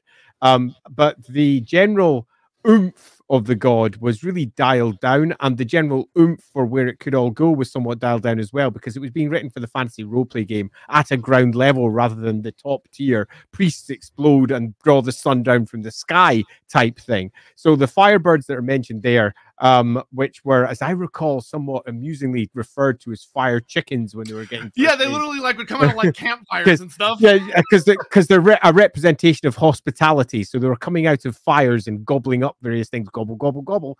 But they were certainly not the most impressive of creatures. If you were doing it for the Warhammer scale or Total War scale, you would be really dialing that up past your Phoenix level type area, and also using them as a counterpoint to the Great Frozen Ice, which is why ultimately you might not want to use them, because for all Daz is an important deity and represents many things in Kislev, when you're building yourself an army or a roster of unique troops, you want them to very much be on theme as much as possible. And fire, although it works very well with ice, would have to be carefully incorporated if you were going to incorporate it, because it undermines that core icy tone for the Kislev army. So as much as I think something like that would be fun, it would also potentially not be the best option for an army list. Yeah, and granted, there's a lot of things you can do with Daz. Like, Daz is, of the Kislevite gods, he's heavily associated with civilization and like humans in general, compared to the other three. So like they could do maybe like a unit that has like enchantments of Daz or uses some kind of weapons that are inspired by Daz or something like that. That could be a fun thing to do. Like, I don't know, maybe like a unit of like religious dudes that are wielding braziers or something. I don't know. Mandates, there's a great mod that gives the hag mother a chicken leg house. Yes, there's an excellent mod that actually gives you the chicken leg house as a like monster. So yeah, go enjoy that if you want. That's the best thing about mods. Just like real Warhammer, it lets you make your own canon. And I think it's the perfect place for it. Yeah, Mandates asks, Andy, do you know the name of the ice wind? Yeah, well, I know the name that we used back then. It literally means nothing. It's basically fan work these days. But it was Kishel, and it was effectively the ice wind of magic is how it was referred to, amongst the rest of the winds, like, you know, Gyron or any of the And just because I know they're going to ask, how do you spell it? I can't recall off the top of my head, but if you pop down and ask over in my Discord channel, I'll pop it in there because I've got the spelling in my old magic document. There you go. So I can just copy paste it from there. Shamana Dark. Yeah. Shamona. Yeah, I can't help it. It's actually Darek, spelled Dharek, as I recall. Yeah, that's why, like, despite the fact I know it's shaman, I almost I always have to say like shaman, like, or common. Like, I try and, because it's so easy for my brain to go, come on, every time I hear shaman, every time I fucking hear that. It's that right guy. Why did the Ungals and the Hags fight the Gospodar and Ice Witches if they got all their powers and found the nation from the Ancient Widow? Why didn't the Ancient Widow give ice matches to the Ungals? Go watch our Hag stream. We cover so much of that, like so much of that. And the answer is that gods are kind of dicks and they don't always do what you would think would be the most like sensible thing for them to do. And you have to remember that from the Ungol perspective, the Gospodars were literally just invaders. Yeah. And at least from where the primary stories of the invasion of Kislev comes from, as it's currently told and very well will be rewritten, not only were they invading the Gospodars, they were almost as much as you could call Chaos Warriors as you got. They came from the north. They came from across the steppe. Now, admittedly, they were bringing ice magic and they were coming to Kislev in many respects to free Kislev from their perspective, to free the ice magic from the shackles that they believed it was under. And that was manifested through the great Urson, the great stones of Urson, where they eventually captured. But that lore is almost certain to change. Who knows what the new story is going to be? But if you want a good examination of the older story, go check our Hag lore, because we did have a good chat about it. Yep. Lavagon, we're still missing ridiculously ripped, shirtless Kislevites laying a WWE SmackDown on the enemies of Mother Kislev. They're there. You just have to imagine it in your heart. But it is funny. They have kept mentions of, if you actually read the David Geimer short story, it does talk about that they still have that, in that there's still the Ursonite rite is still canon of that. If you want to impress Urson, you're supposed to go hunt a bear and fight it with your bare hands. Like with your bare hands. Bare hands, yeah. With your bare hands. Yeah, so you still have WWE Kislevites because Urson demands. He wants the SmackDown. Solter, Frostworm equals Frozen Shard Dragon. I will say I would love to see a Shard Dragon for the dwarves. A lot of people are kind of on them. Because to be honest, they don't really fit the dwarves. They're an awesome expression of how powerful rune magic is, but my god, are they a random ass unit. but we'll see. CP4N, bummed that the form of the Ancient Widow. Are we bummed that the form of the Ancient Widow didn't make the cut? It seemed like most of the Total War part of the lore hags. I guess it didn't work with the chariots. I'll kind of sort of disagree with you. I think it did make it. They just edited it to fit how the unit works now. Because you're right, we don't have the form of the Ancient Widow. We have the form of the Ancient Witch. Which is practically the same thing, especially because the notes in the spell make it clear it's not referring to Ostankia, it's referring to something else, something even older. Yeah, I mean the Ancient Widow, as it was originally imagined, has clearly been gently massaged out. So you'll find the language. She's still canonical. She is mentioned a few places. As I say, gently massaged out. It wouldn't surprise me by the time we reach Warhammer army list for Kislev, the references to the Ancient Widow in comparison to Kislev will be gone. And it will just be Mother Kislev, or the Motherland, or some equivalent, because you tend to find that the Warhammer version of the various units and the various things that we have from Fantasy Roleplay are always simplified every single time. It's never the case where they take the thing for the roleplay and they make it more complicated. It pretty much never occurs. So the idea that Kislev is seen as more than one thing, that the hag's view of what Kislev is very different to what the Ice Witch's view is something that is difficult to express in very few words inside an army list. They want to keep it nice and clean, nice and simple. They're all working together, don't you know, because they are Kislev. So those distinctions, those cultural differences will almost certainly be gently pushed aside. Yep. Give us an upon lore video, Andy. We needs it. Yeah, I not till I've finished the map. I'm halfway through the rejig of the map that we're currently doing for it. We're doing it in the same style as the old world map because why not? It's super easy to do.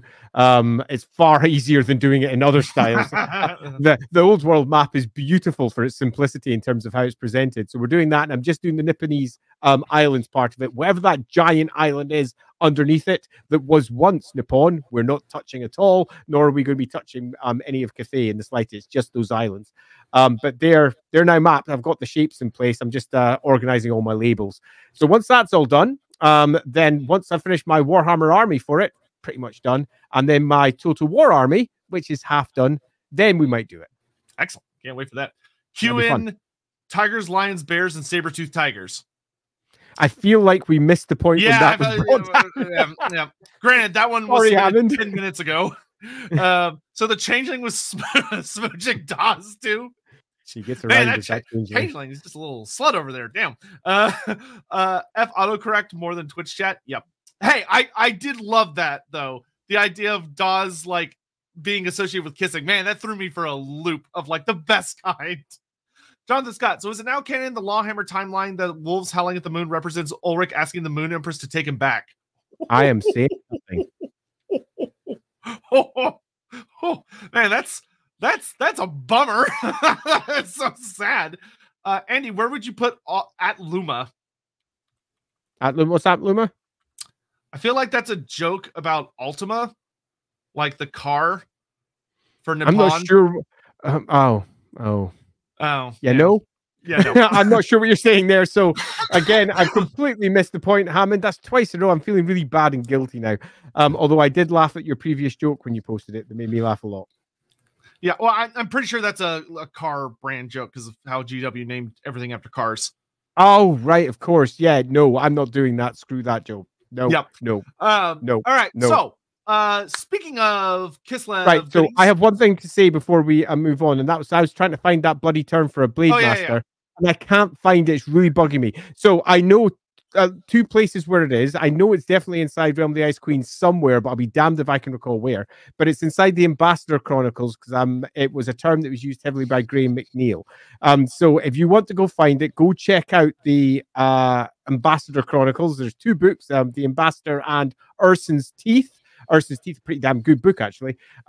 Do check those out. And when you're reading it, just remember that in Graham McNeil's mind, when he was writing them, the ambassador is Sean Connery. Lore from Warhammer Battle for at Luma card game? Really? I need to go check this up. I have no idea what he's talking about. No, darn it, I hate not knowing a thing. That's really bugged me. Yeah, we'll find out about that one after. Okay, anyway, while Thanks, he's doing Hammond. that, so the other big new things, I don't think there's a lot to say about like the Kislevite warriors and the Druzina, other than I've done actually quite a bit of reading recently about apparently Druzina was like a really not well selected term for a character because like the word can only be used in like it means something plural, so it's like a really awkward word translation, but that's Games Workshop in a nutshell. So what are you gonna do? Yeah, so I can provide a little bit of extra context. Druzina was something that was picked up from the existing Warhammer books that were already out there in terms of the novels and the previous work when we were doing the Realms of the Ice Queen. Druzina and Boyars were the two noble choices that we dropped in directly.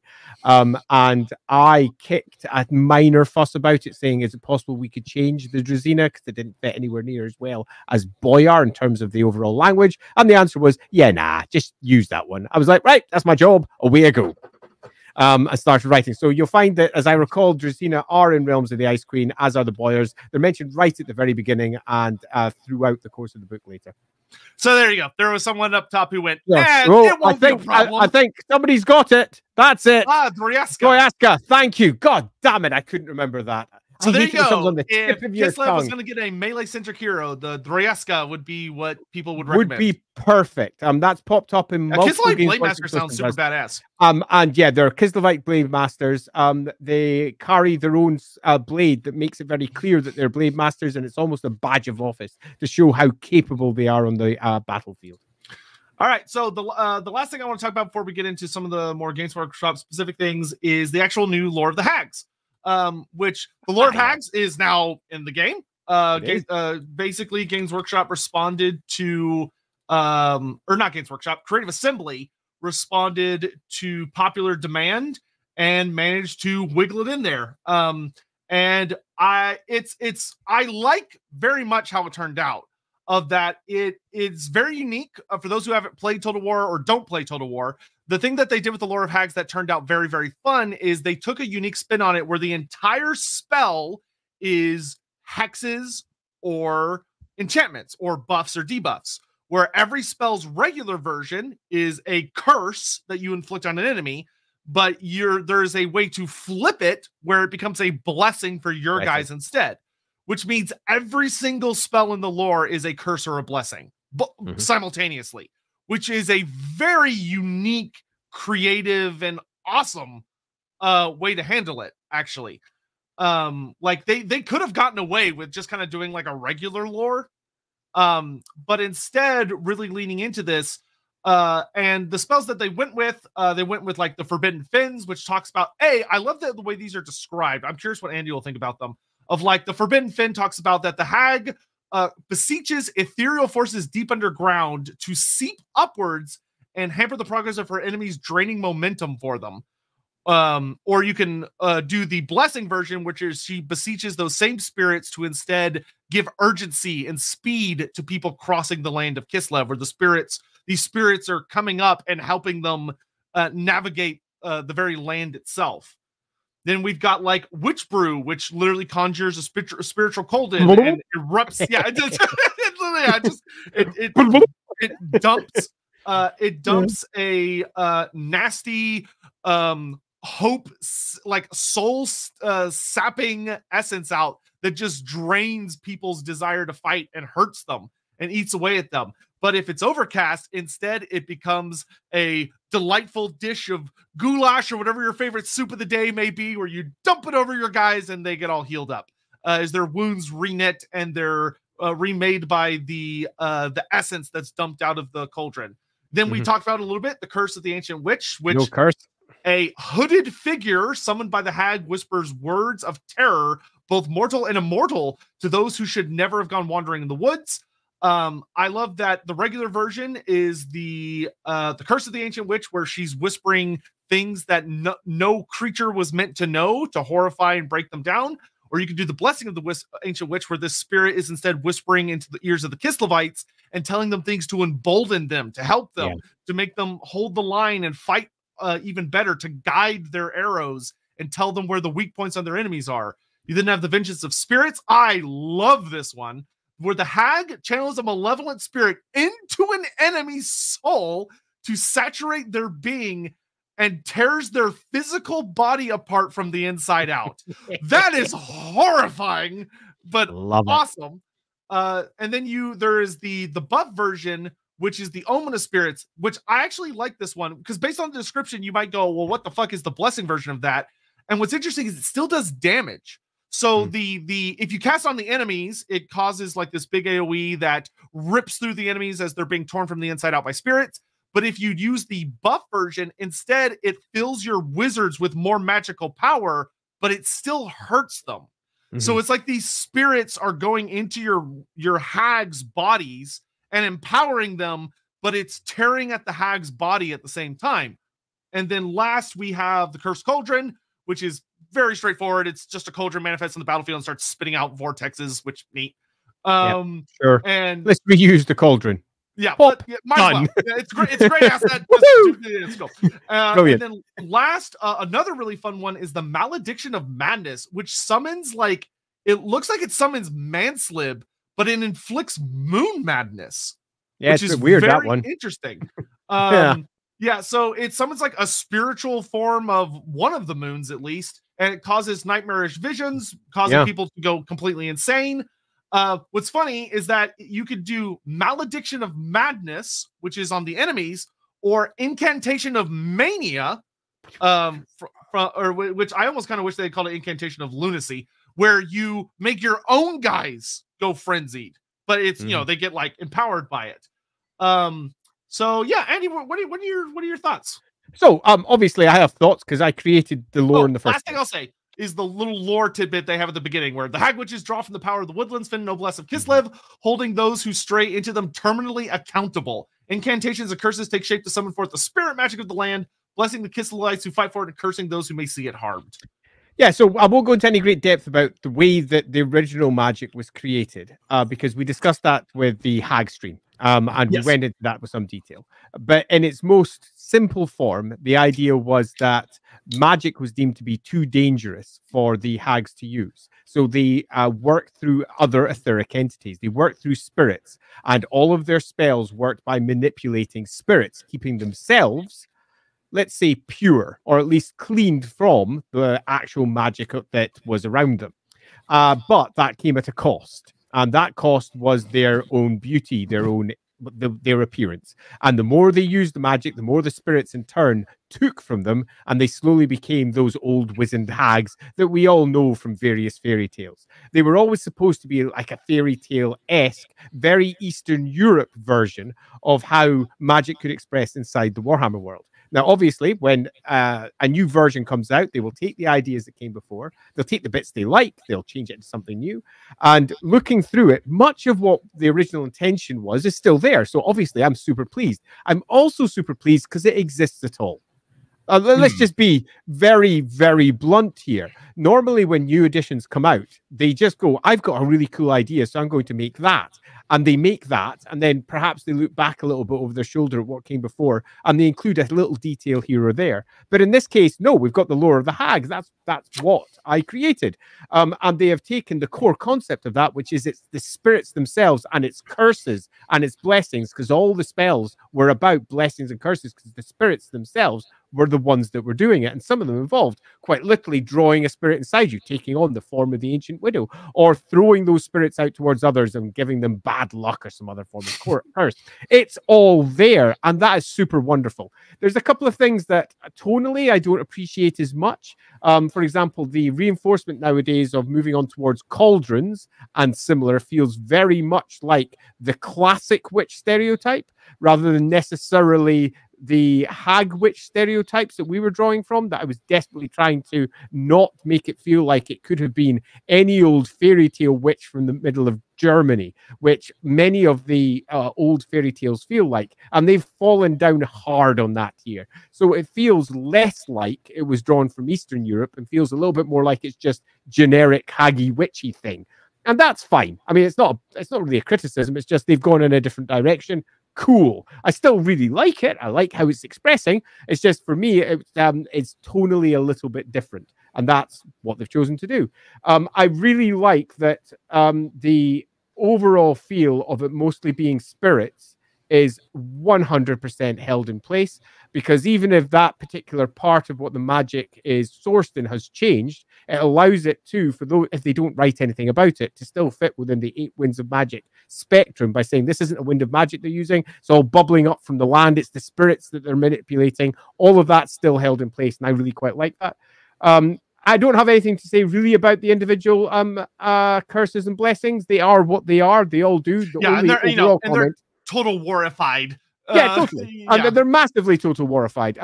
My only overall comment is that they stick largely to what I originally put in place. So I could not be more happy if I tried. It's just nice to see things that you imagined maybe a decade and a half ago being re-expressed and reimagined in new and exciting ways. Oh, it's just awesome.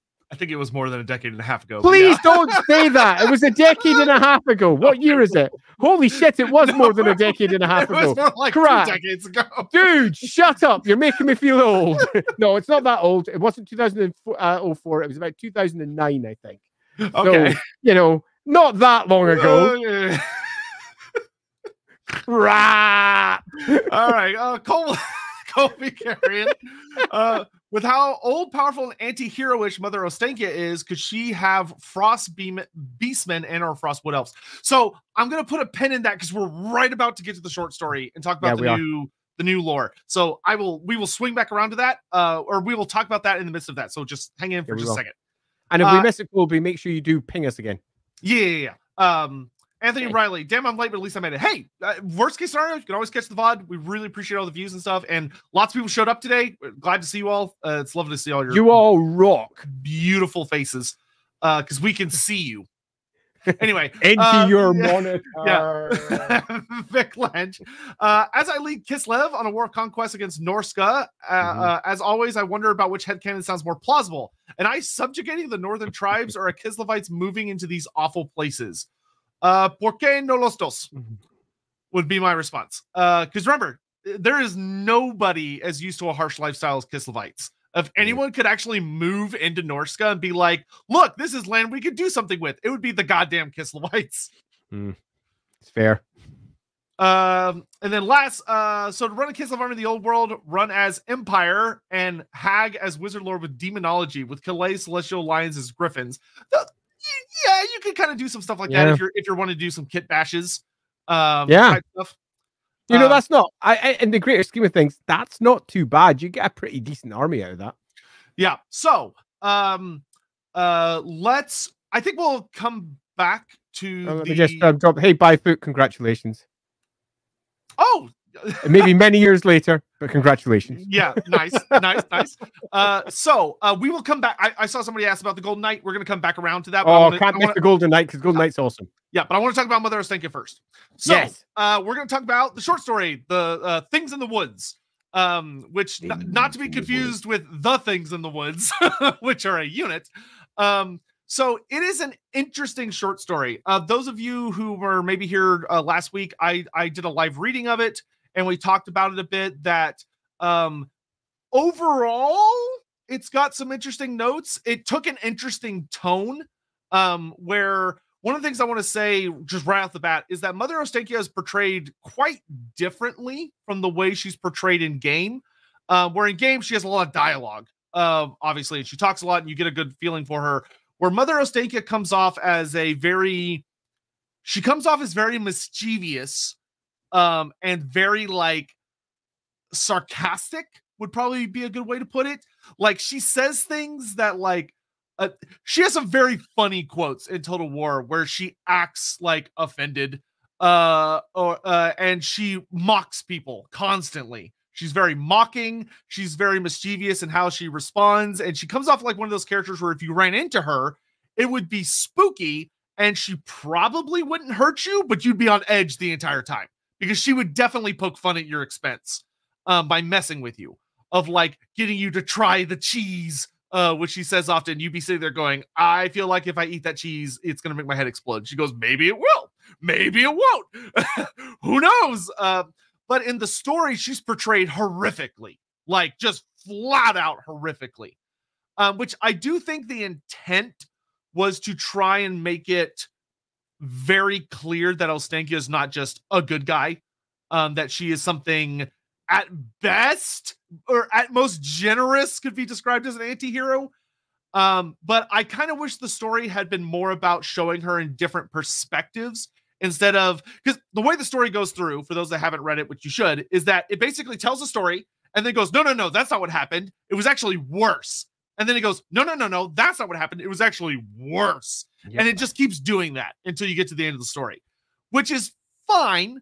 But it kind of leads to, if you don't like take everything else from the game in context with it, makes Mother Ostenkia just come off as like fucking evil. Yeah. Okay. This is the bit that we were discussing before the stream, because I had just reread the story and I didn't want to be negative, because being overly negative rarely brings much benefit unless you're trying to bring something to the table and you're trying to be constructive and you're looking for what you could do to make it better. So I'm instead going to try and take it from that angle. Number one, they need to hire a fucking editor. And the swear word is necessary. There are words in there that are just wrong. Now, you could say, hey, the lore's changed, so we can change a few words. Yeah, but you can't do that to English. When one steals oneself against something, one is not stealing something. There is a host of minimal, small errors all the way through that just makes it feel unprofessional.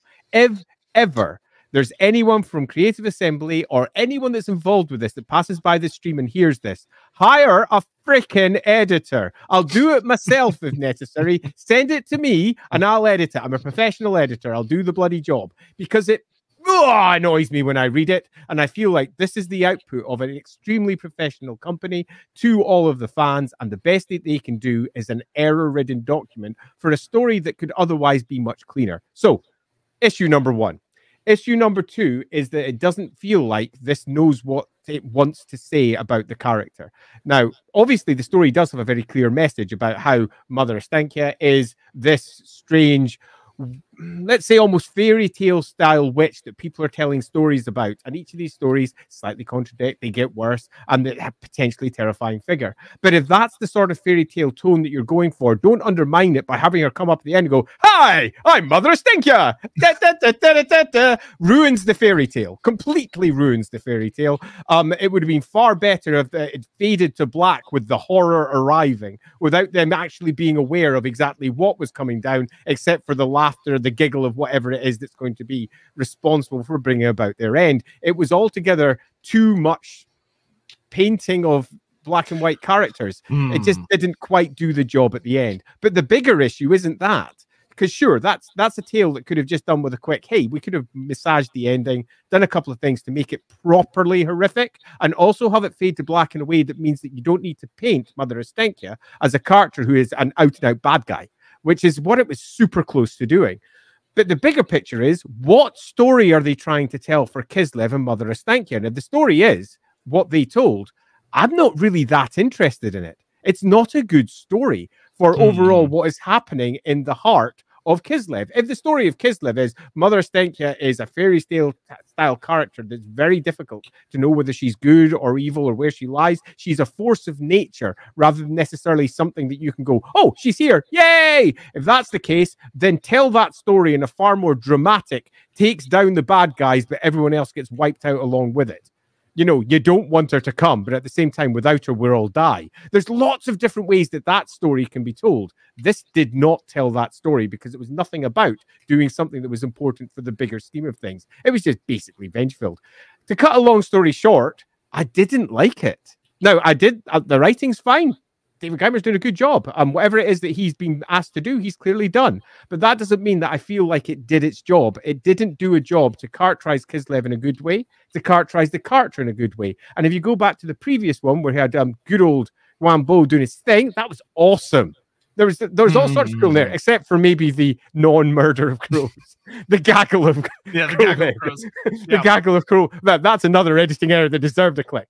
But that was awesome. This one did much less. It told me less about Kislev than the other one told. It told me less about the overall character of the nation. It told me less about the character, other than was actually awful. And it felt like to me that the story of Kislev was being done a disservice, and that people who would read it would go, "Oh wow."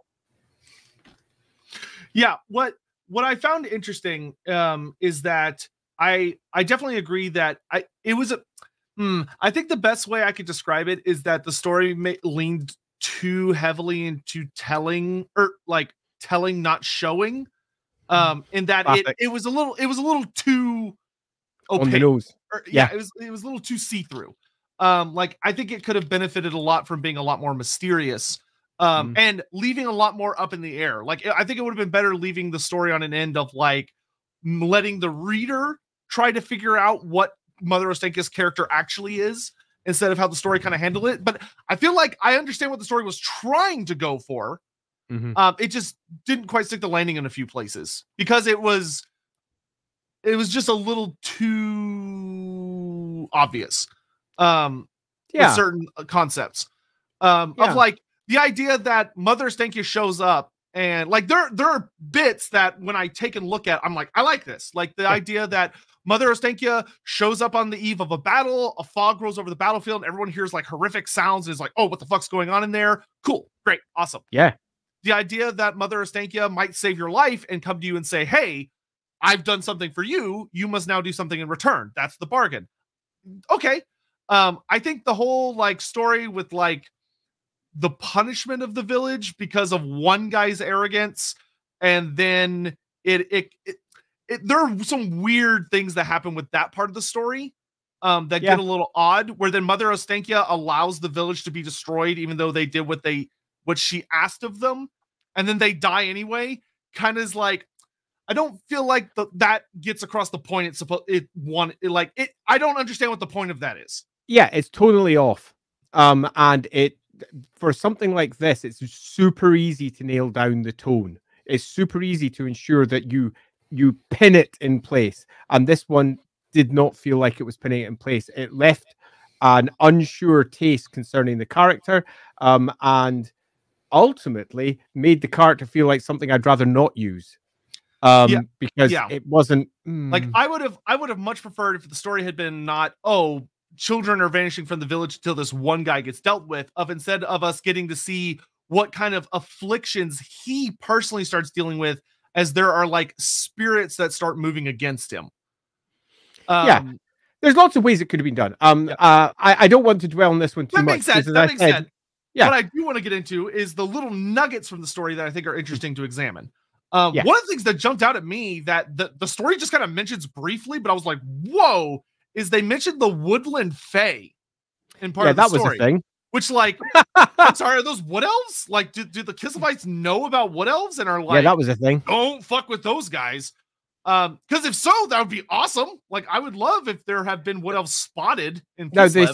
The spirits of the wood were something that was phased in again and again and again in previous Kislev lore. So if it's nothing more than a spiritually active area, the whole point of many of the writings for Kislev is that Kislev is much more spiritually active than other parts of the old world. It's somewhat like the Lorelorn in many respects, but filled with icy weirdness and lots of mischievous spirits and all sorts of craziness. The woods are filled. Now, would that be something that would perhaps attract the wood elves? Your first thought would go, well, surely, yes. But most of it came post the elves coming into the old world. It was with the arrival, presumably, of Mother Kislev or the Ancient Widow or whatever they turn that into that becomes the source of the ice magic. And then the Gostars coming in and effectively protecting it. It's that whole situation, which is not old. It's only like 1,000 years or so old. And the land rose up in spiritual activity significantly during that time. Before that, the hags were doing something. As to what they were doing, who can say? Now, the lore is going to be all rewritten. The Ungol's and the Gostars are presumably, given the post that we got, going to be broadly merged together as one culture. We'll talk about that. Yeah, which is a thing. But I think here it's a fascinating view as to what it could be. Yeah, it feels like he's being like, oh, they're like spirits of the wood. It's just weird to use the word fae because that has a very strong it's a loaded connotation. Term. It absolutely is. It's a loaded term in Warhammer because of the Wood Elves and the Wood Elf Army list. And if they're not using it for that term, then it is foolish. Yeah, use a different word. Use a different word. And this is another example where if that is not their intent, then the editor should have caught it and said, is this what you want to say? Because if they didn't, they should have used a different word because there are many better words to use. Yeah, many better words. Some other bits that really jumped out at me as far as I do like the show of that it is very unclear what the hell Mother Ostenkia is. As far as, is she a person that's very old, or is she a thing? Because we get that some Kislevites, that I do like that it does it from like them kind of doing storytelling of, there are people that believe that she's not even remotely human, that instead she's literally just like marsh grass and mud assembled into a human shape and filled with things. Love that. Yeah, which is very terrifying and cool. And she gets shot through the heart and is like, all right, cute. Which like, oh, okay. I really enjoy that they leave it very nebulous. Even from like playing in Total War, we have no idea if Mother Ostenkia is just like the first hag, or if she's just a particularly old one, or like that story suggests, she could quite literally be a collection of spirits puppeting some kind of body around, which is really gross and really cool sounding. And I love all of that because it speaks to the sort of tales that would circulate around an ancient figure of her type. And it's very much the sort of thing that I don't just support. I'm like, yeah, do that, because mixing it up with myth really does make her a much more grounded character inside the setting. It makes her feel, if anything, more real, for all these stories are, if anything, ridiculous and over the top, because it's the sort of stories that would be wrapped around someone like that. And it's all too easy to take our God view and go, here's Mother Ostenkia, she is our ancient hag, and she does stuff in Kislev, done. But once you contextualize it in terms of what the people of Kislev think, what people coming in think, suddenly she becomes so much more. And yeah, really love that. Yeah. Then we have the other interesting concept, which I don't hate because it kind of mirrors a concept we've seen in some other factions, but takes it in a different direction, of the idea that Mother Ostenkia takes children. In that, not in the sense of like she eats them. It's very clear that she doesn't. Instead, she raises them and they kind of become like almost mortal agents or mortal representatives, where the story kind of revolves around that there are these three boys that she quite literally raises her on her own, and they become very faithful followers of hers. And granted, I feel like this almost is trying to lean into explaining why you have like Kislevite warriors in your roster when you're playing as Mother Ostenkia, which is fine. Like, that's fine. But that's what it felt like. Yeah. But I do find it interesting because like we have a lot of like in a lot of Bretonnian like wood elf lore, there's a lot of talk about like the wood elves stealing children that venture too close to Athel Loren, or obviously there's the whole thing with like the Fey Enchantress taking children that are magically enabled. But this story actually going further and exploring like what happens to these children is that Mother Ostenkia makes use of them. And they go on to serve her in various ways, which I don't hate. It's one of those things that like, that could be like, if I was running a role play game, that could be a really fun character for a PC, is someone that was taken by Mother Ostenkia and raised by her and is like having to kind of act out her will in the world while keeping it a secret. I really like that as a concept. It's interesting. Once again, it's just kind of thrown in the story and not really explored very deeply. But it's like, that's it. And I think that actually does a good job of explaining, you know, the Mother Ostenkia, that she's literally mother to all. I wish the story had leaned more into exploring her from that direction instead of just the like horrifying kind of deal maker perspective. Because I find that so much more interesting. I'm cool with either, if I'm being blunt. It's just you need to nail the story. You need to have something that your reader can have empathy with and go, ooh, and it just didn't quite do that. I also really like the idea of that as a nice character thing. The pulling kids, doing something with the kids, building them up. We did that something with the very original hags, in that some of the hags were taking children, but the reason they were doing it is because they were mutants. And they were destined to be mutants. So they were pulling them from the communities before anyone realized that their child was going somewhere dark. And that was also a pretty interesting and compelling tale. And there was one hag in particular who was attempting to train them to be effectively a giant mutant team to take out people from the north, use chaos against chaos. Yeah, deeply controversial and not something that should be done. Yeah, but I love that this story kind of supports that as a potential theme. And it's a really nice idea, and to see these ideas being repitched and used in different ways, I think is brilliant. It's just the story itself. I shrug that. Yeah. I found the omens to be a cool That. concept, except for the one where like the dude's wife like literally like turns into Mother Ostenka for a second. That one felt a little on the nose. But I like the other ones of that she is like literally using omens to try and warn people, and you're supposed to pick up on it. I like that kind of leans into in Kislev, you should be superstitious because it's not just like, oh, look, the birds are flying in a weird pattern. No, you should take that you should take that very fucking seriously in Kislev. Yeah, it's not superstition. It's an actual fact.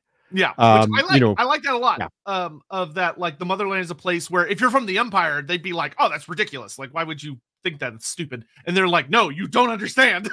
Like, and then the last thing for me is the story really, I think, addressed a concern a lot of people have been pointing out with the things in the woods, also known as Beowulfs, where the story kind of addresses the Beowulfs as that.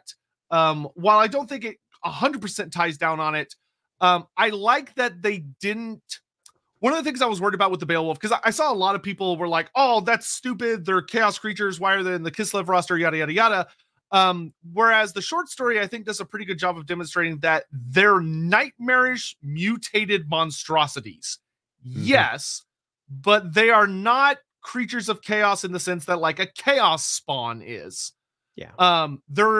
The story talks about that the Beowulfs were created somewhere, and then they wandered into the deep forests and became kind of linked. And that Mother Ostenka or the hags formed some kind of pact or bond with them. And now they act as these agents, and they're these horrifying, almost bear-sized creatures that are tougher than leather and have exposed skulls and stuff. But it was kind of like how we were talking about earlier with the Celestial Dragon Emperor, where what is and isn't a chaos creature is very fuzzy. Yeah, particularly when you're dealing with etheric entities, spirits, and the like. It's really fuzzy.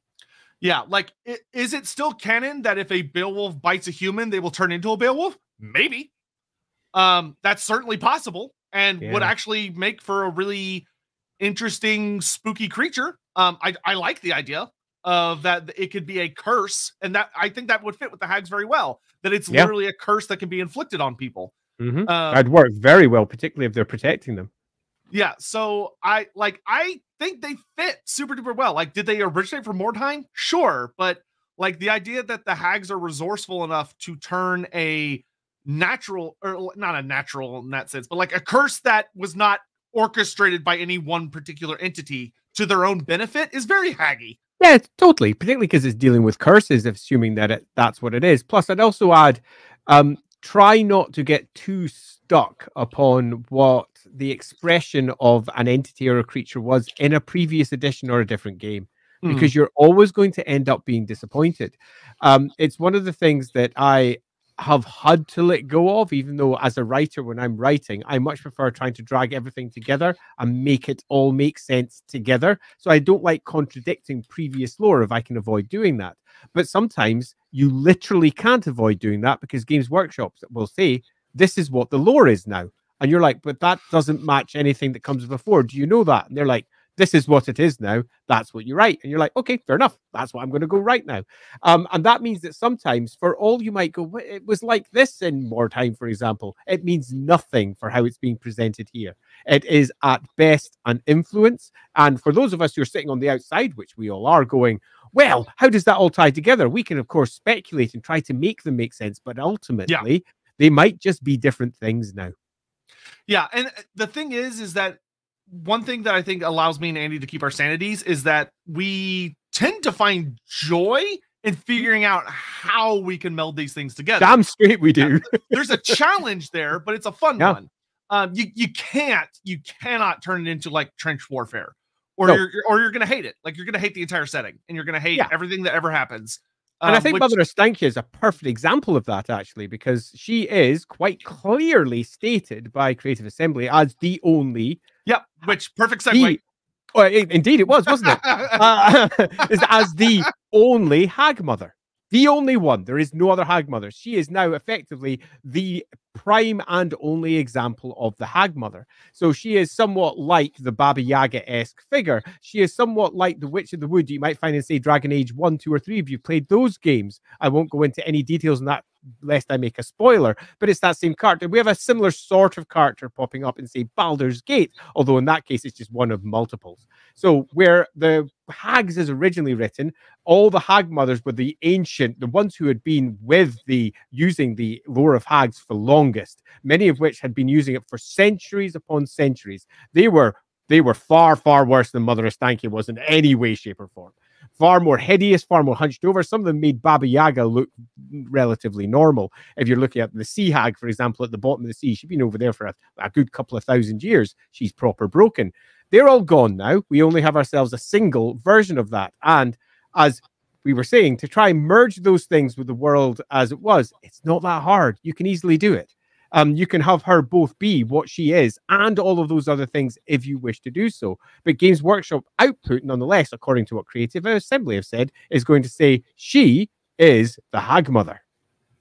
Yeah, and it's interesting. I don't hate the change. It's an interesting change. That it's it makes her more unique. But B, I think it kind of leans more heavily into, which I think is a good thing, of the mystery of that. It kind of makes her almost feel like she's not human and maybe never was. Or if she was, she's kind of like an Ariel Orion situation where like she left her humanity behind and became something other with time. And that all other hag witches are more on the human scale. Where at the very least, they were all originally human, but she may not have been. Which is interesting. Like, that's a fun mystery to have that I don't think needs an answer. No, neither do I. I actually get, you might be surprised, quite a few emails and messages about this one because the hags have changed so fundamentally and completely when you look at what they are in Total War and clearly what Creative Assembly say that Games Workshop intends to do with them in comparison to how I wrote them. And I have to say basically the same thing each time. I'm not only not worried about this, I am kind of excited. I love seeing how people adapt my work and turn it into something else. I'm not one of those ones who go, no, I wrote it like this. This is how it should be. No, not at all. This is not my material. It's Games Workshop's material. It can be turned into anything they want. They own it. It's that simple. And seeing what they change it into for me is kind of fascinating, the aspects they took. Now, if I'm being back to my Andy hat on rather than the writer that has done things, just what I personally prefer, I kind of don't hate it, but I kind of don't like it at the same time in that it's not the choice I would have made. And that's purely because it lacks cultural flair and detail. I love the idea of having this ancient widow-esque figure. Let's not even use widow because that's even redolent with older terms, but this ancient witch that is perhaps not like the other hags, that perhaps the other hags are following, for example. I love that, but they have presented her as altogether too human in terms of how she's expressed. That makes it in many respects take away from something being that. She's very, very human and almost vindictive. But it comes across in a less spiritual, less culturally interesting way and more just a classic witch. She's just a witch. And whilst that's fun, it lacks flavor. And ultimately, from a Warhammer stuff, I love things that drip with flavor. And Kislev is dialing itself up to 11 as Warhammer always does. Whenever Warhammer takes something, it takes a look at it and goes, what can I do to make this spikier, bigger, scullier, cooler? Ultimately cooler. What can we do to really dial this up, particularly when it comes to the war game? What can we do to make this as cool as frickin' possible? What's going to make most people look at it and go, holy shitballs, yes, I want to play with that. And as we all know, one of their first touchstones is taking something that everybody already knows and saying, well, this is the Warhammer version of it.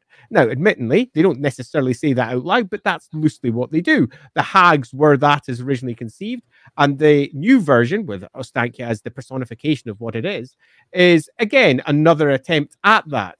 And this one, for me, is just less characterful than what was there before. And that ultimately, and I don't mean what was before was better, I just mean it was more dialed into Eastern culture, for example, where this one feels more Western in approach and feels much more like something you get from a D&D game, from Dragon Age, and feels less uniquely Warhammer for me. It feels less uniquely Kislev for me. For all, once you get the story, it gets sunk into Kislev and you suddenly go, okay, there's some Kislev elements I know. They've used the words that I'm used to seeing with Kislev, and there's Mother Estankia coming along. Now it's slowly coming together, but nevertheless, she still feels somewhat external to the rest of it from my perspective. So I'm not saying bad, I'm not saying good, it's just more of a meh. Yeah, it's kind of interesting. This is one of the few, not super few, but this is definitely one of the times where like I would really love to see a deeper role play examination of what they're doing with the new Kislev to really dive down into like, okay, I get that from a Total War perspective, we only have Hag Witches and Mother Ostankia, but if we actually were to examine it with a bigger lens, there would probably be a wider spectrum, and I really want to see that spectrum. Because Total War it has to simplify things to such an extreme. Yeah, totally. But it is very interesting, which of course we could speak about. The changes to Kislev from Games Workshop are odd. Games Workshop kind of came in swinging with the bat on a lot of these articles, and for the Kislev article, the big thing they did was basically coming in and saying, okay, yeah, so we understand the way they worded it, which granted, I feel bad for Rich or whoever it was writing up the CA article, because it felt like he was like, okay, I'm going to try and not step on any barbed wire while I'm writing Holy this. crap, yeah. I would just like to say that if Rich or anyone close to him ever watches this, we feel for you, man. Yeah, that is someone going, don't shoot the messenger. It's not my fault. Don't shoot me. Wow. But yeah, so Games Workshop has basically come down and said that in their new version of Kislev, while there used to be an extreme separation between the Ungls and the Gospodars, that by the time of 8th edition Warhammer Fantasy, they're basically homogenized. That there are still splits between rural and urban, but there's no longer really splits between Gospodar and Ungol, which within the game itself, that's not true. The game itself actually reinforces that no, there is an extreme difference between the Ungls and the Gospodars. But Games Workshop, which is funny because CA is trying to lean into this concept because they really like it, but Games Workshop seems to be trying to lean away from the concept because they don't like it, which is really weird to watch. And I have no idea why Games Workshop is doing that. It's a very interesting decision. So, the answer seems to be pretty simple. Now, obviously, this is not going to be the answer because it's an external one, and who knows what's going on behind the scenes. But the answer seems to be pretty simple, and that is we're making fricking Kislev. We're not making something complicated. We're making a simple army that we can drop in an army list and we can explain. And we can say that they were made from Gospodars and Ungls in the same way that we can say the Empire was made out of Umberigans and Udoses and Cherusins or whatever. This is the Empire nowadays, okay? And the Empire nowadays, they're all together and we're all working together towards the Empire. And they're doing something similar for Kislev. But for me, it is an egregious crime. And it's an egregious crime because cultural identity is not so easily erased. To simply try and attempt to erase something over 1,000 years is to laugh at anything close to historical equivalence. Just look at peoples today that are still grasping onto roots that are maybe 3,000 years old while they'll be moving through community after community. Or worse, when they're on their own. I mean, go to almost any country with an indigenous population. That is an indigenous population.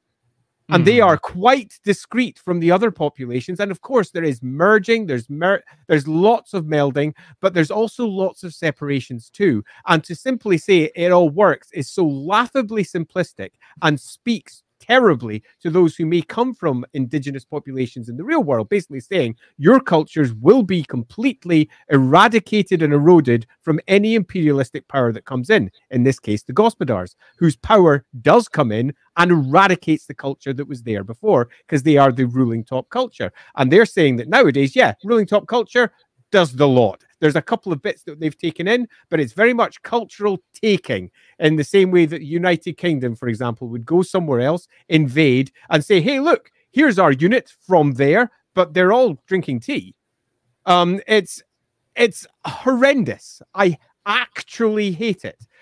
There is very little about this that makes me feel happy with that as an outcome, particularly given that there's much more than a couple of different groups there. It's not just the Gospodars and the Ungls. There's others that live there as well. And they have been detailed again and again in lots of different books as having their own communities with their own backgrounds, and they have antagonisms. It's a complicated world. And simplifying it this way is completely understandable for the books, but enforcing it feels Yeah, unfortunate. Yeah, kind of like you were saying, it feels like an empire-ification of Kislev, which is weird.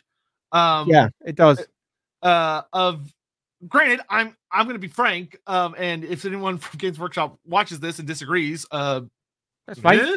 But of that, I'm glad that the video game just frankly did not agree. Where the video game leans very heavily into your Ungol units have unique abilities and unique attributes, and there are characters that have buffs and techs relating to whether they are Gospodarian or Ungols.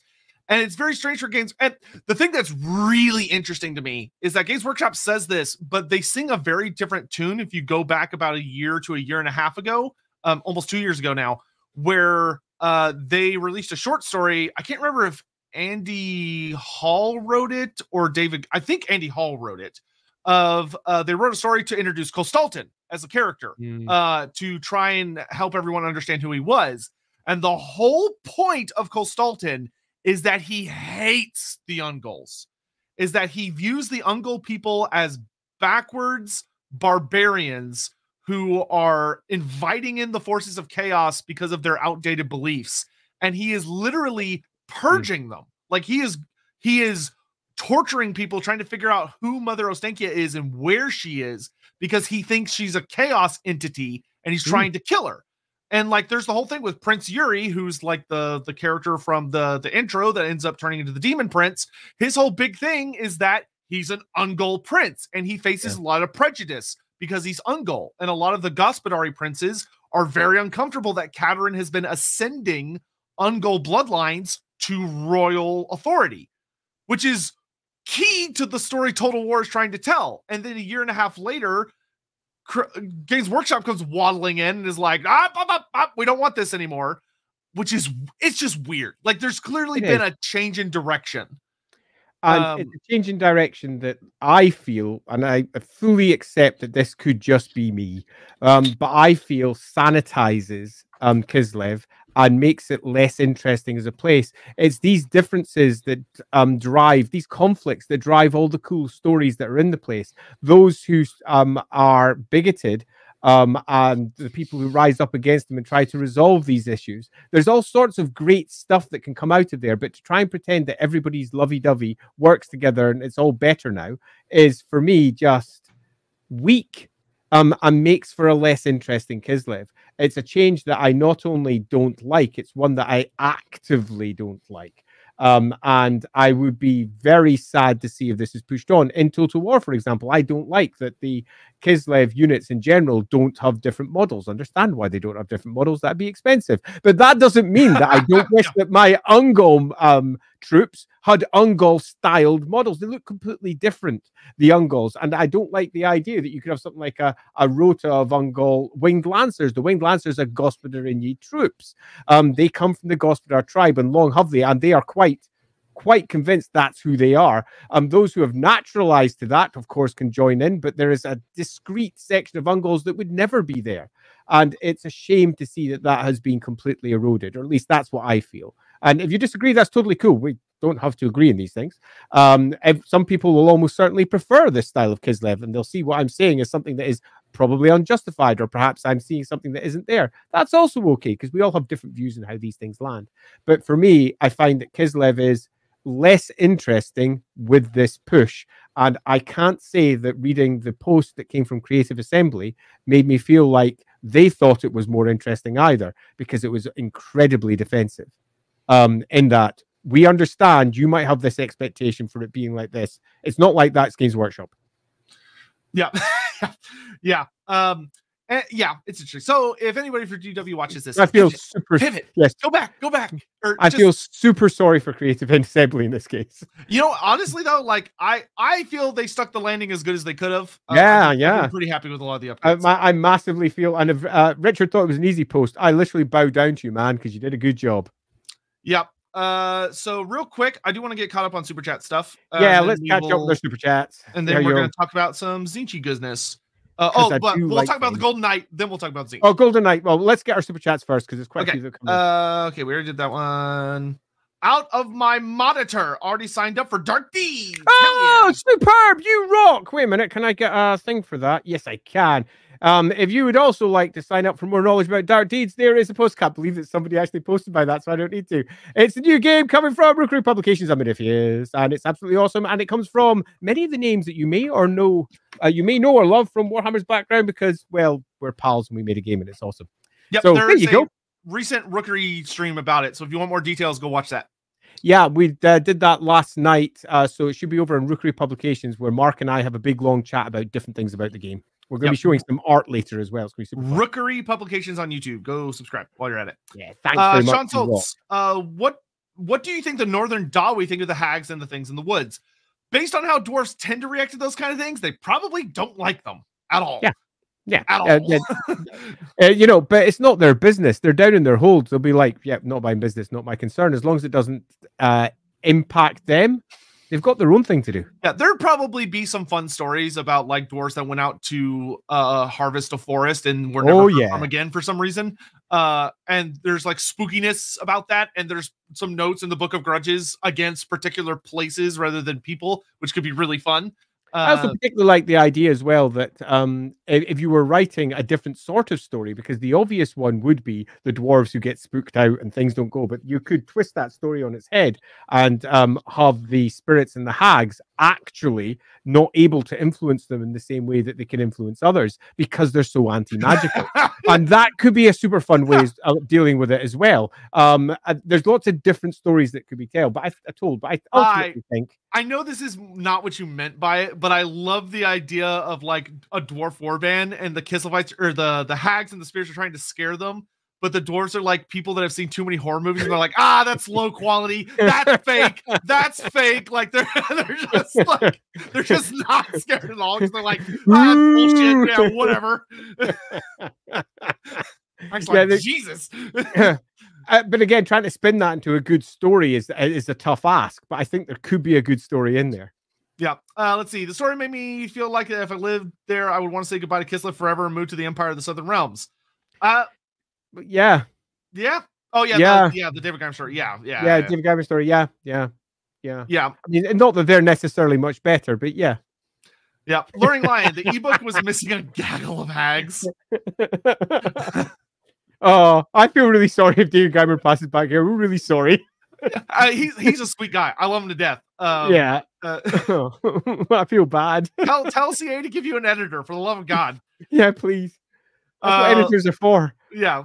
Lidor, I love how things in the woods move in the... Oh, yeah, this is a cool note. I love the things in the woods move in the forest. They are part of it, despite their sheer size, and their form is barely noticeable. Yeah, it's a good detail. That is a great point of the story where, like, they're flesh and blood creatures. Like, they're not ethereal. They're mortal, but they're so part of the forest that the story mentions that, like, the branches don't move. They don't crunch the leaves or anything, which is great. Like, that is a perfect creature design for creepy dark forest, is that they are part of the forest, that you're the intruder, which is great. Yeah. I would love to see some interactions between other hags and Mother Ostankia more, how they treat each other and how their dynamic works. Yes. I'm with you. One of the things I actually really enjoy is that if you play a Mother Ostankia campaign, there are like quest battles essentially for each of the curses that give you a little storyline. And one of them actually talks about how there are a group of hags that get together and try to trick Mother Ostankia. So they try to lure her into a fight and kill her so that they can take her power for themselves. And the story is interesting because it talks about how Mother Ostankia kind of has a very paranoid type relationship almost with hag witches. Super interesting. Where like it says something along the lines of Mother Ostankia knows better than any that you should never trust a hag. Because there are hags that try to kill her and she's keenly aware of that. Which is... So did that come out right from the beginning? No, it did. It must know that came out with the spells. Huh. No, I mean, it's very recent. That's from when her DLC came out a year ago. Okay, so that is older. Before the spells. Yeah, that's interesting. Yeah. Istian Lion, happy regurgitation day. Love the work you guys put into making as much lore fit together as you can. Really helps a newer fan make sense of the chaos. I will say that's very lovely to hear. It is. I never thought of it that way, but hey, that's cool to think about. Yeah, because one of the great things with Games Workshop is they forget that their fans don't only buy the most recent books. And they forget that their fans have got a deeper knowledge until they remember it. And they suddenly go, oh, that thing that we could bring back, let's bring that back this week, which we see happen again and again with various products. So, yeah, we try to make sense of it all, and some of it will make sense. Other parts of it are just never going to work together because they are now changed. But, you know, you do what you can. Oh, good one. Adam, hey guys, are there any plans to do a Lorebeards stream reviewing the old world map? Yes. We wanted to take a little break from the old world just because we felt it was, we want to just take a break. We just done 3 huge episodes. We will get around to it. Holy moly. But yes, we're definitely getting around to that. Rogan, I think this is a symptom of total Warhammer as a whole, but the topic of cultural/subculture representation being paywalled, behind legendary lords is kind of a huge, massive detriment to the setting. It's a weird limitation of the game itself, where like on one hand, it's nice that if you're like, oh, I want to focus on a particular subfaction or subculture within this overall race, I can play this character who leans very heavily into that. But it also kind of results in like, you don't get to see them all properly side by side like you're supposed to. Yeah. Which results in some weirdness, but it's unfortunately, it's just kind of like it's got positives and negatives. But that's a noticeable negative. Yep. Agreed. Completely agreed. In fact, it's not perfect, but hey, it's better than not having any of it at all. Which That's is true. Kind of what Games Workshop's trying to suggest is going to happen with the Ungals and the Gospodars. Yeah. Colby Carrion, thank you again for the generous super chat. If CA does another North Clans DLC for Norska, who do you think Mother of Stink, or do you think Mother of Stink could get any units? Maybe a few werebears. Yeah. If any faction was going to have cross pollination with Norska, besides like Beastmen, maybe, I think Kislev is a reasonable thing to consider. There are certain units that could be added to Norska that would make sense within a Mother of Stink roster if they wanted to. And they could easily make a Northern Empire faction as well.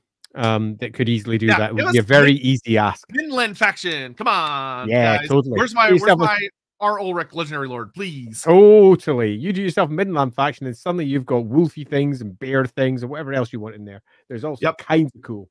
Lord Eisen, the short story talks about how Mother O is interpreted differently in different regions. I like to think the other Hag Mothers are now just these different local takes on her.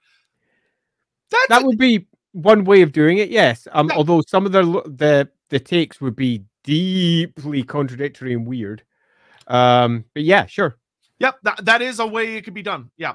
And like, I would not be surprised if like they wanted to keep those characters around. They might just be very, very powerful Hag Witches, but still be technically Hag Witches.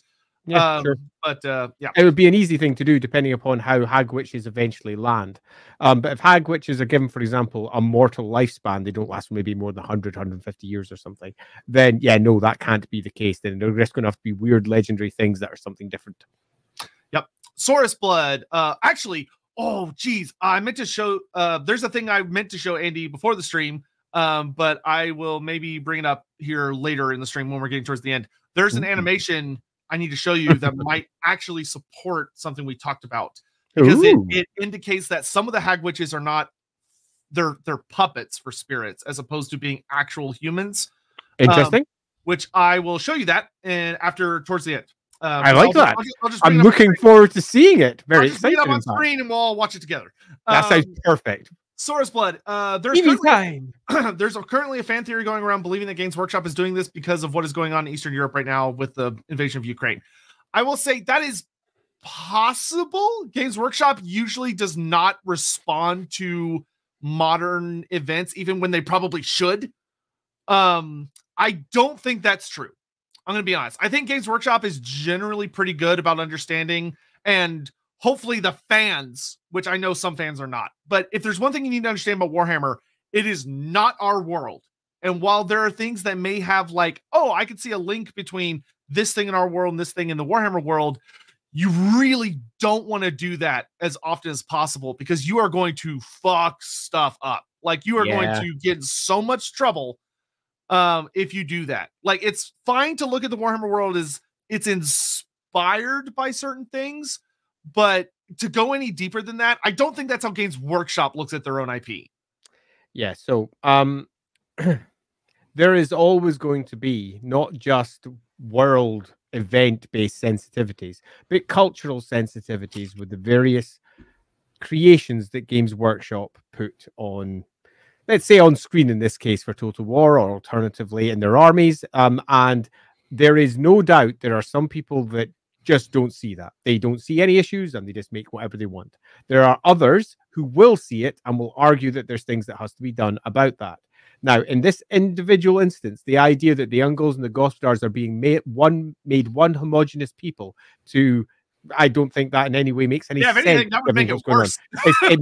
It makes it worse. In fact, it's one of the reasons that I didn't voice that I particularly don't like it, because it dials down into a certain type of mindset that is not really ideal here. So I don't think that that is accurate. And if it is accurate, and anyone who's making those decisions is watching this, I hope you realize you're doing quite literally the opposite of what you intend by doing that, because you are just literally the opposite of what you want to be doing. Yeah, the idea that the conquering culture completely and utterly subsumed the other cultures 100%. And the conquering culture is the only culture. None of the other cultures really exist, because it's only us that exist. Oh man, it's just not a good line. Yeah, don't do that. Yeah. I mean, I'm just like British talking about. I'm Scottish, and generally always have been Scottish, and it's how I perceive myself, while simultaneously fully accept that my bloodline comes from a variety of different places. But I culturally, very much I'm Scottish. I think much more Scottish than I do British.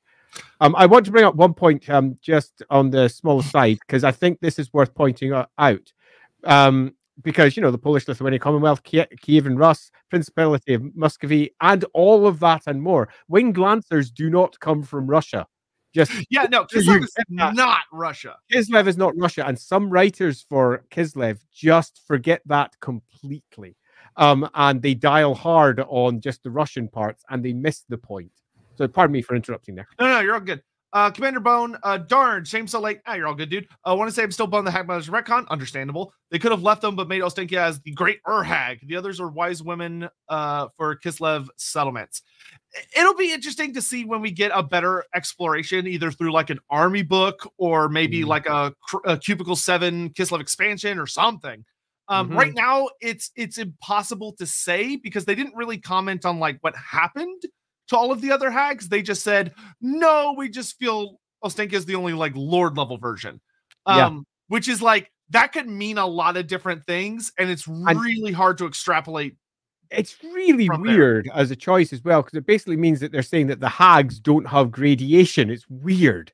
Where every other wizard out there sort of does. You start off as a wizard, you move to the equivalent of wizard champion, up towards a wizard lord, those who sit at the top. Then you have maybe your legendary lords, as, I don't know, someone really stupid like Balthazar Gelt or something pops along and is an individual character that represents and personifies what that group of characters is. To simply say there's like a single level of hags and then you've got one hag mother is an interesting line to take, because it's quite different to how it's done elsewhere. I'll be super intrigued to see what happens when they add more detail. Yep. And letter, this is a good point that once again is going to be hard to tell. When I first saw Games Workshop making Kislev more unified, I thought they were hinting at this was a consequence of Asvar Cool with all the after effects.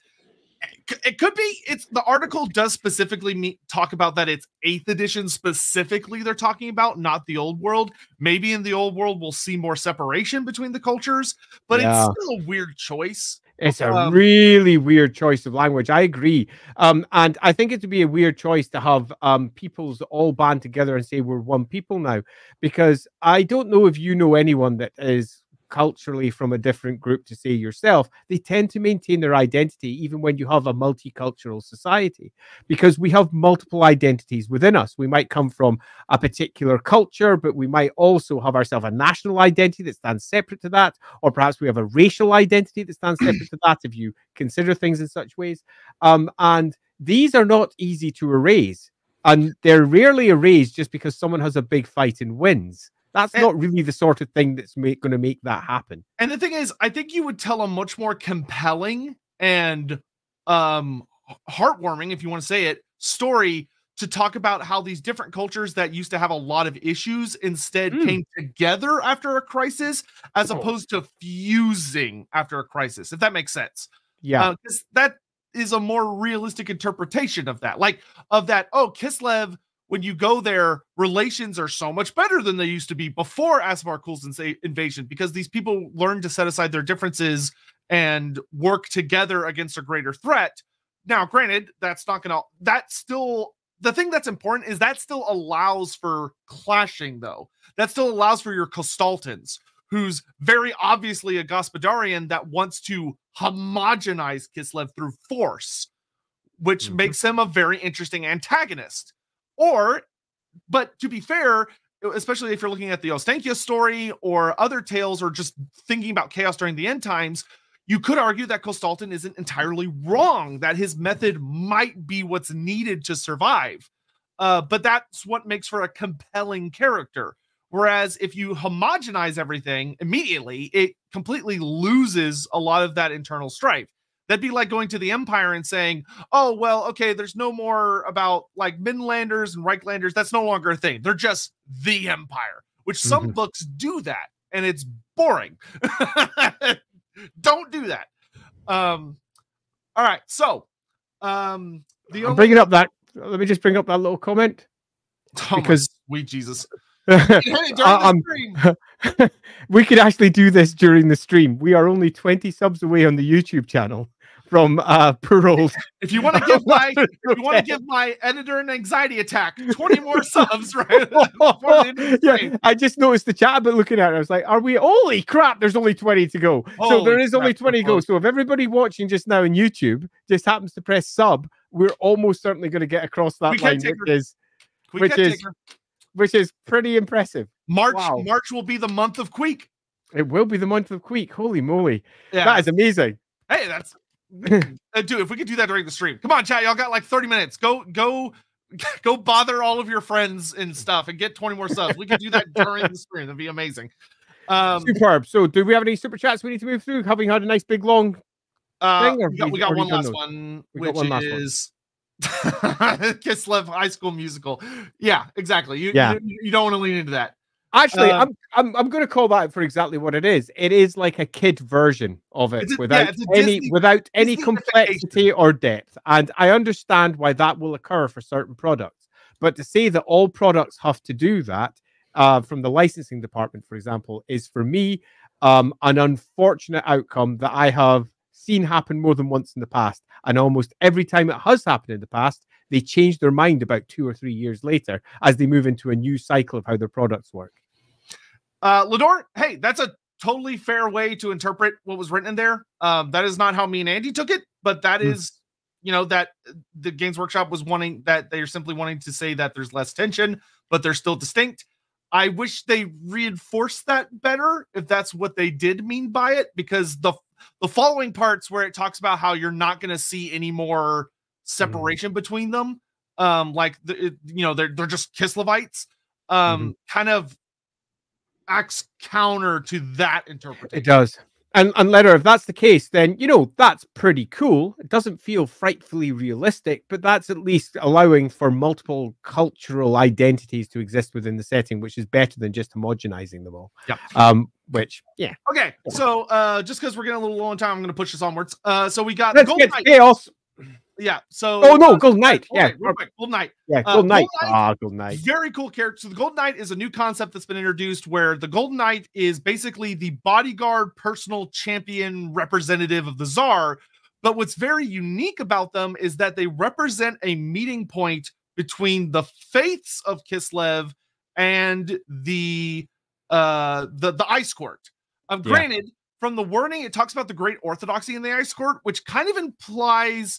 Granted, the writing of the article implies that the Golden Knight is very, very old, that there's been a lot of different Golden Knights. It even talks about how some Golden Knights were brought up from the Druzina, which are literally Ungol, which is what it's implying is Ungol, or from among the common folk, where people who have been very, very impressive have been brought up to this role, and that they've kind of acted as this meeting point between a very contentious piece of Kislevite culture of faith versus magic, which is very unique. And I love that. Like, the Empire doesn't have anything like that. Yeah, it's lovely. Where someone is representing, like, essentially, like, the cult of Sigmar or the other cults and the colleges of magic. Like, that is unheard of for many other cultures. So the fact that there's a person that gets blessed by all these different aspects and is supposed to kind of represent Kislev coming together, I like that a lot. Especially the current one, Naryeska Lesa. It's awesome to have a lady who is gigantic. Based on how she's designed in the game, granted, legendary characters sometimes get a little bit of size boost, but even when you compare her to other characters, she's like 7 feet fucking tall. Like she towers over like Bretonnian characters and paladins and the vampire lords. She's huge. Like she's the Brienne of Tarth, essentially, of Warhammer, which is kick ass. Like she's a massive character, and she's a giant lady who is there to kick ass and chew bubblegum, and protect the Tsarina. Kick ass and chew gum and all out of gum. I have nothing to say on her other than I really like the character. I think going into any more depth here is not going to provide us with anything extra given the hour that we're at. But I will say I really like the character. This is an example of a character that I think has drawn upon the existing background and added to it in a really beneficial way. Absolutely great. Yeah, I also love the way the golden suit of armor turned out. I like the way she wears the cloth and the way her armor is stylized and everything. Looks really cool. Very awesome. Looks really cool. A lovely character. I find it very funny that her dad doesn't have a name, and Games Workshop apparently refused to give him one, because in every piece of context you find about him, he's only called the Golden Knight or Naryeska's father, Mr. Lesa, I assume, but they never give him a first name, which is really funny. Probably not, given that if we go by any of the older documents for Kislevite naming practices, you take your name from as a woman, your mother. If you're human, women, pardon me, you take it from your mother. If you're a man, you take it from your dad. So yeah, so never mind. We have no idea what this would not be Mr. Lesa. Yeah, which is funny because it's like he's dead. You figured they could just throw a name to him, but I guess not. Nope, not in this instance. Nobody wanted that responsibility. All right, so Tzeentch, the last thing to kind of really touch on. Tzeentch got a lot of very, very cool things. A lot of them are just kind of staples that we don't need to focus on too much, with like your cockatrices and your mutilated vortex beasts and whatever. One of the things that was very interesting was the whole marked beastman kind of controversy, where Total War added Centaurs of Tzeentch, which cool, fine. Tzeentch or Centaurs could take marks of chaos back in the day, so that's fine.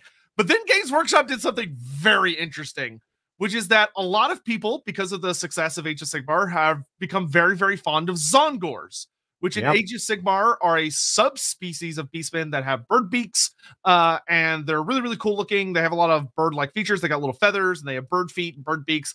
But for a lot of people, I think myself included, that is what we often just thought Zongors were in Warhammer Fantasy, because the term Zongor originates from Warhammer Fantasy, along with Pestigor, Korngor, and Slongor being the different like main marked beastmen.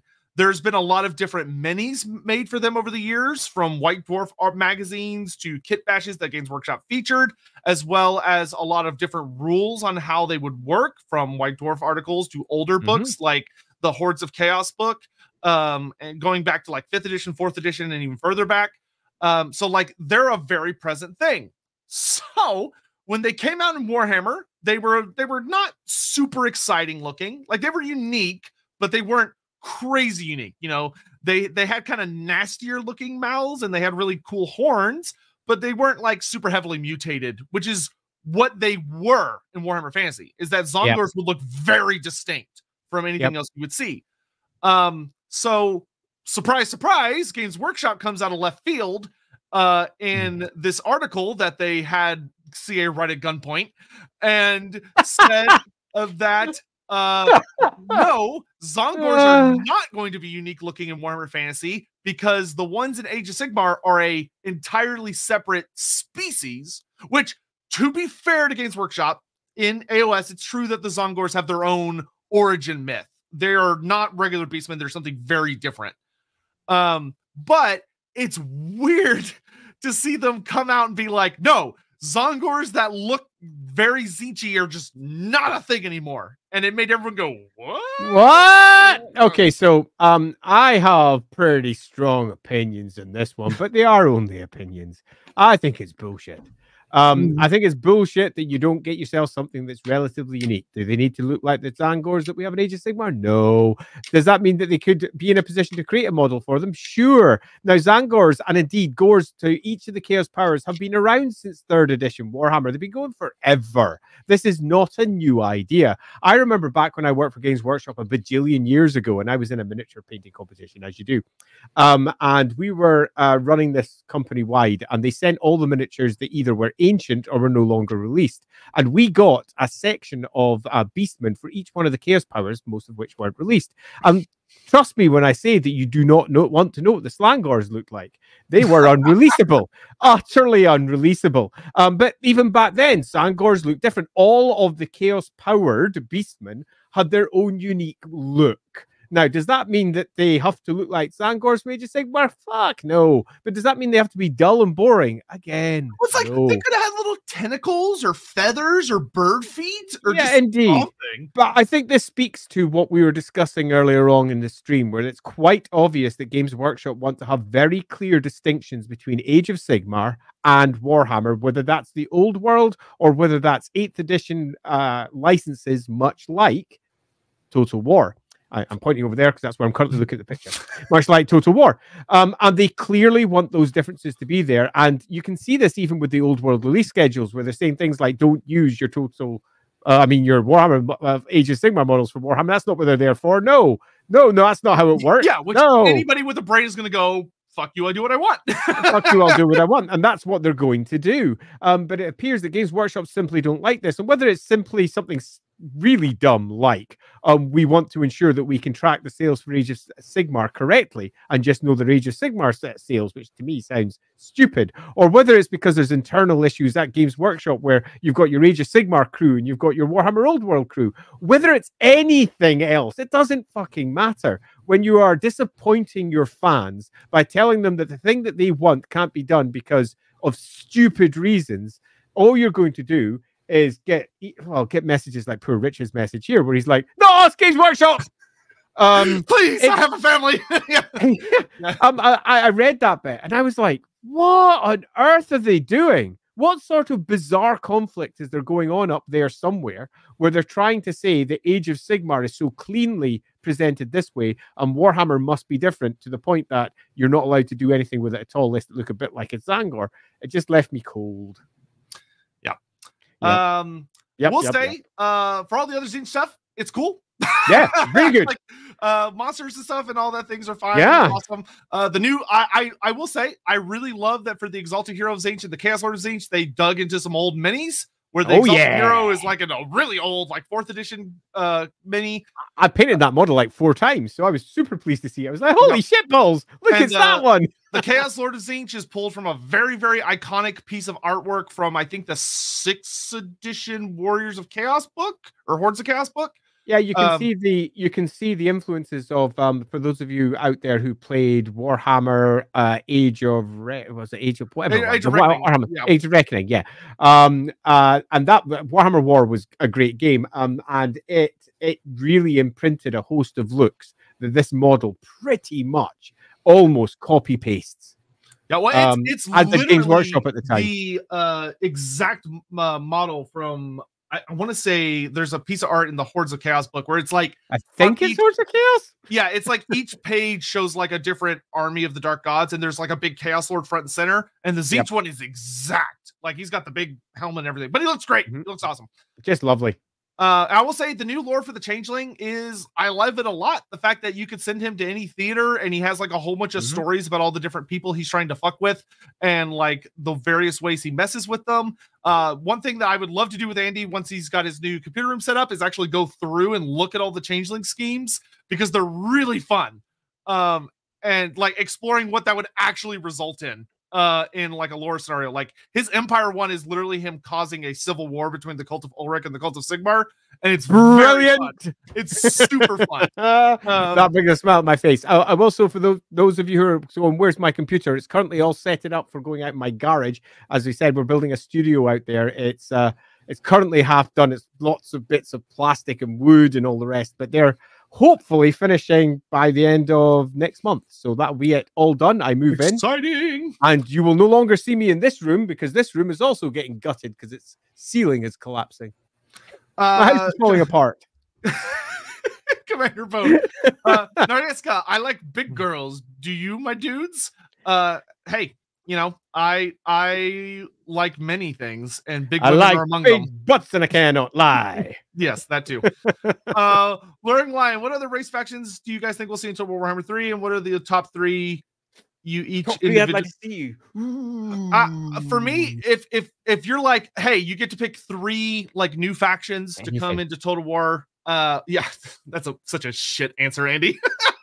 No, that wasn't my answer. I'm like, I can choose it. I wasn't saying anything. I was like, I can come on, man, choose anything. I've got some ideas. I think for me, the first is Koresh because I love reptile type things, and getting a whole Snake Man faction sounds super duper awesome. Also, they sound like they have like bioterrors, which I love the idea of. The second one for me would probably be the Fishmen, just because there's so much mythology and stuff behind them, and I think they could actually pull it off, and it'd be really fun. And third, just because so many people say it can't be done, I want to see Araby. Right, so I'm somewhat similar. I want to see an advanced civilization from the Southlands, because it's about frickin' time that we started boiling away from the old world.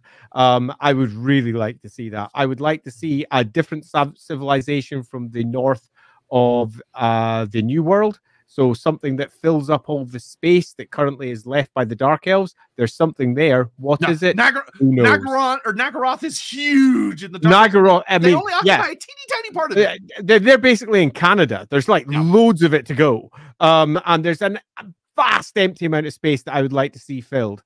And as obvious as the last answer is, because we did do a stream in it, I also would like to see them tackle the Fishmen. And I know that sounds almost like a joke and ridiculous, but as we covered with the Fishmen stream, there's not just a lot there. There is an absolute ton of material there that they're continuing to hint at to this day. And as we covered in that stream, there's a whole lot of cool stuff that could be brought to the table with it. That really does make, say, for example, the Vampire Pirates look like they're land-based. It would be, I think, super, super fun and very different to anything that we currently have with Warhammer. Yeah. That being said, we would happily take, you know, Kingdoms of End, Nippon. Yeah. Nippon, I mean, Tilea, Nippon can take its time because I want to finish my one first. Yeah. Nippon, please, Games Workshop, don't release Nippon for at least 4 or 5 years. Thanks very much. Commander Vaughn, hoping that if it all goes well, the BC Boys will get more marked beastmen to the point of getting a Champions of Chaos tier roster expansion. That'd be great. I feel pretty confident we're going to get Pestigors with the upcoming Thrones of Decay. I'm very curious what they're going to do with them, but we'll see. Yeah. That being said, like, funny enough, you could find representatives of all of them now, because Zongors and Slongors are in Age of Sigmar, but interestingly, Pestigors and Korngors are in Blood Bowl. So, funny mix. Yeah, it is. Hammond, there's some Gors in this house. There's some Gors in this house. I said certified new Zongors 7 days a week. That's definitely a rap song lyric, and also that's not how you spell week. You know, it's reaching the end of the stream when we're criticizing spelling. Certified freak. Yeah, thank you. Sean Slopes to the northern. Oh yeah, we answered this, Sean. It is very, very likely they have bumped into one another. It probably was not friendly, but like Andy said, you could tell some really fun stories with how dwarf magic resistance would make the hags dealing with the dwarves very difficult. Yeah, it'd be fun. Plus, there's long been discussion of the northern forts and similar, the deals and interaction they've had with, say, Karaka Drak or any of the northern holds of the dwarves. So, yeah, there definitely has been contact multiple times. All right, and now we're going to burn real quick through the Discord questions, and then I'm going to show y'all and Andy the cool thing I wanted to talk about really, really briefly, and that'll be the end. Let's burn fast. Real quick. Not more than a sentence for each answer. Good luck. So Always Does ask, I wanted to ask quick about the Moonbird, the fact that it's a yin-line creature. From what I know, does this mean that yin stuff would tend to be cold and hot stuff would tend to be yang? Well, yang also tends to represent kind of like sunlight and brightness, and like so yeah, I would say that's fair, because yin is also darkness and night and shadow, so which is tend to be cool. So honestly, that's probably a fair assumption. Do we have any idea on how the Cathay Sentinels move around? They literally walk. You see it in Total War, they walk. There are even some that are part of the Great Bastion, and they become animated when there's a threat, and they can pull themselves off the Great Bastion, or they just fight from it, which is really cool. Are they all actively powered by the Celestial Emperor? I imagine they have been imbued with magic, and that they are self-sustaining so long as the winds exist. That tends to be how constructs function. That once you wake them up, there are usually designs in them, kind of like there are designs to draw magic in from around. More than a sentence. Sorry. Are the things in the wood still a werewolf type creature? That probably, but we probably, yeah. Potato's not a question as much a prompt. I love to hear pitches starting position. I appreciate that. We're gonna skip that one, just because that's a very Total War specific thing. You can ask me that in another stream. Do either you or Andy think it would have been nice for the Changeling to have leaned more heavily into the cult angle with a Lord level cultist character? No, because I want to save that for Egrim von Horseman. Yeah, that'd be really nice. If we don't get Egrim, I'm going to start crying. What is your favorite of the additions to Shadows of Change? Oh, that's really hard. I think for me, the Frostworm is my favorite new thing. That's a toughie. There's a lot of good stuff. Toughie. I really like the lore of hags as well. Right, I'm going to call it the Celestial Line because I freaking love it. That's it. There you go. I freaking love it. When I saw it, I was like, "Holy shit balls! I don't need to try and figure out how to draw my one because they've done it." What would be Mother Azteca's opinion of foreigners? If an Empire merchant or Bretonnian questing knight accidentally stumbled into their lands, would she try to lure them out to safety, or would she slaughter them and feed them to the forest? I imagine it would depend on what they did. Yeah. Like when you're dealing, think about how those fairy tales work, with like wandering into old dark forest with like witches or hags and stuff, and how Kiss of Light ones were very similar. There would be unspoken rules that if you happen to not break, you probably get to live. Yeah. It's a judge of your character. It's not a judge of your nationality or where you happen to have been born. And if their character shines through as true, I'm sure it will be fine. I mean, that's not to say you're not going to be absolutely terrified, but you'll be fine. But if your character... You might soil yourself, but you'll... Yeah, but if your character's not fine, then woe betide. Feral Seraph, what do you guys think about the recent Warhammer community article where Games Workshop said they do not have any current plans to bring Kislev or Cathay to the tabletop? It's a footnote, but it's still a really weird post from them. It is really weird. I have some stuff coming up on that, but I can't talk about it yet because I still need to do some further research. But yeah, things are weird over there right now. I don't know what's going on over there. Bullshit. Yeah, and also it, once again, completely contradicts what they said not even 2 years ago, which indicates there's something going on. I don't know what, but something. All right, so the last thing is I'm going to share screen. Oh shit to that. I'm going to do a share screen here, and we're going to check out a little video somebody sent me. So there is a rare death animation that can play in Total War Warhammer 3 on your hags. Ooh, I'm very excited. It is extremely rare. It is in the game, but you only have, I think it's like a 3 to 5% chance of it playing, which indicates that because most hag witches, when they die, they just die. Like they just fall down and die like a normal person. But sometimes this can happen, which I think indicates, and I'll say it, I think indicates that some of the hags are not as human as they appear. So everyone check this out. So the hag dies, poof, and then that rips out of her body and digs away. Oh, I love that shit. That's is super cool. So, because yeah, normally it's look just at that. You have like, but this seems to indicate that some of the hags have things living in them. Yeah, I'm well up for that bullshit. But the one where it like literally rips out of her body, like, oh my god. Yeah, I love that. Yeah, and pulls them down. I love that. The spirits from beneath. That's pretty cool. Love that. Yeah, that was worth sharing. That was worth having a look at.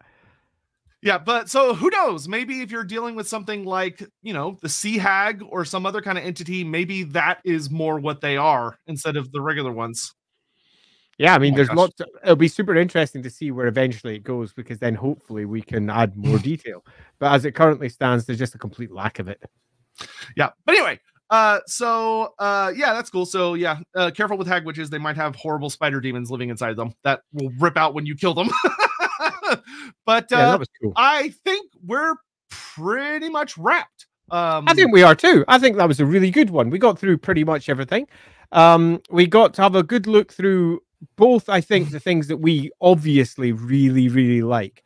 And I think it's somewhat telling to see that as old fans of the setting, it's the new stuff that excites us most, because it's going in new directions and also doesn't contradict anything from the past, where we have had somewhat more, let's say, commentary that has largely been on where they have taken something before and changed it into something new, and it doesn't look like they've changed it into something that's necessarily better or even all that different. So they've made it a bit simpler, they've homogenized it a bit, and they've taken away some character, leaving us with something that's possibly not as good as what we had before. But that doesn't mean that it won't develop into something that was much, much better with a little bit of time. Because as you often find with this stuff, it simply does. Now, before we go, I'm going to double check what the subscriber number came to and whether we passed the point. Did we? We're on 4999. Okay, can one person real just quick one person go subscribe to LAWhammer so we can end on the 5K? That would be awesome. We need that's one amazing. more fucking person. Okay, one hero. person out there. Can someone be the hero? You have approximately... We'll give you like 2 minutes while we chat for just a second. Okay, that being the case, what will we do for the last 2 minutes other than a crazy little Warhammer dance? Someone just make a new YouTube account real quick. But, we do have another. I don't know if it's going to be. You little bastard. We will have another episode of the Who Would Win series coming soon. I don't know if it'll be this week for sure. Probably at the latest next week, but maybe this week. We'll see. We got to check some scheduling stuff. Do you want to tell them who it is? There it is. Yes, and given that we've just passed the 5K, I think it's only fair to say who it's going to be. Our next Who Will Win is going to be the might of the shining host himself, Tyrion. Manslayer, coming down from the rooftops? Coming down from the hills is what I meant to say. Wow, it's late in the stream. To take on... Oh, who's it going to be? Who's it going to be? It's the High King of the Dwarves, Thorgrim Grudgebearer, who is, by the way, going to kick his skinny little ass. Guess which side I'm taking. So clearly, Andy's representing Tyrion. So yes, Andy is going to be back. Is going to be the Thorgrim hype man. I'm going to be on Team Elf. Which I think will surprise a lot of people, but we're excited for it. Bloody Elgay! No, bloody Elgay! I'll put you in your place. So we'll have an announcement in the coming days about when that'll be, either this week or next week. And for the next Lorebeards, it'll be a vote. So keep an eye on Andy's channel, because the vote will be on Andy's channel sometime after this stream. We're going to talk about it as soon as we get off. We certainly are. Whereas Queek will be out in March, 100% guaranteed. It's but happening. I'm also going to say one other thing. If it reaches near the end of March and he's not there, I am literally going to tell him to stop, take a breath, wait another week to make sure it's right and he's not too stressed. Because in the end, we're all doing this for fun, and I wouldn't like poor old Loremaster of Sotek over there to go into full-on panic mode. But I will say I'm deeply looking forward to it eventually coming out. And thank you all for getting Andy to 5,000 subs. We did it. That was awesome. On a LAWhammer stream too. Perfect. That was actually perfect. So the next one was 10K, and I think it was something to do with Gelt, wasn't it? Oh god. Yeah, I think it's a Lorebeards stream on Gelt. As well as I mean, do we have to? Yes. Okay, why does Andy hate Gelt? It sounds like a freaking stream to me. Yeah, that does. Okay, 10K, here we freaking come. And I'm really not looking forward to it, while simultaneously I will let loosen the bastard. Perhaps it should be... in fact, somebody just said what I was about to say. Perhaps it should be a Kremlo versus Gelt stream. As long as I don't... Yeah, but you know what they're gonna do is they're gonna want me to be Crimlone for you to be Gelt. So it's gonna be awful. It's gonna be us both trying to sabotage our own team. No, this is why my team would lose, because Crimlone's terrible. That's why. That'd be fucking amazing. Yeah. All right, well, that was a super fun stream, everyone. Thanks very much. We will see you next week, if not before, if by some freak of nature we manage to get our Thorgrim versus Tyrion one ready before then. Yes to that, and thank you to that. Thanks, thank God. Yeah. Force your loved ones to subscribe to LAWhammer. All right, we're out of here. See you all later. Right, bye-bye. See you all later.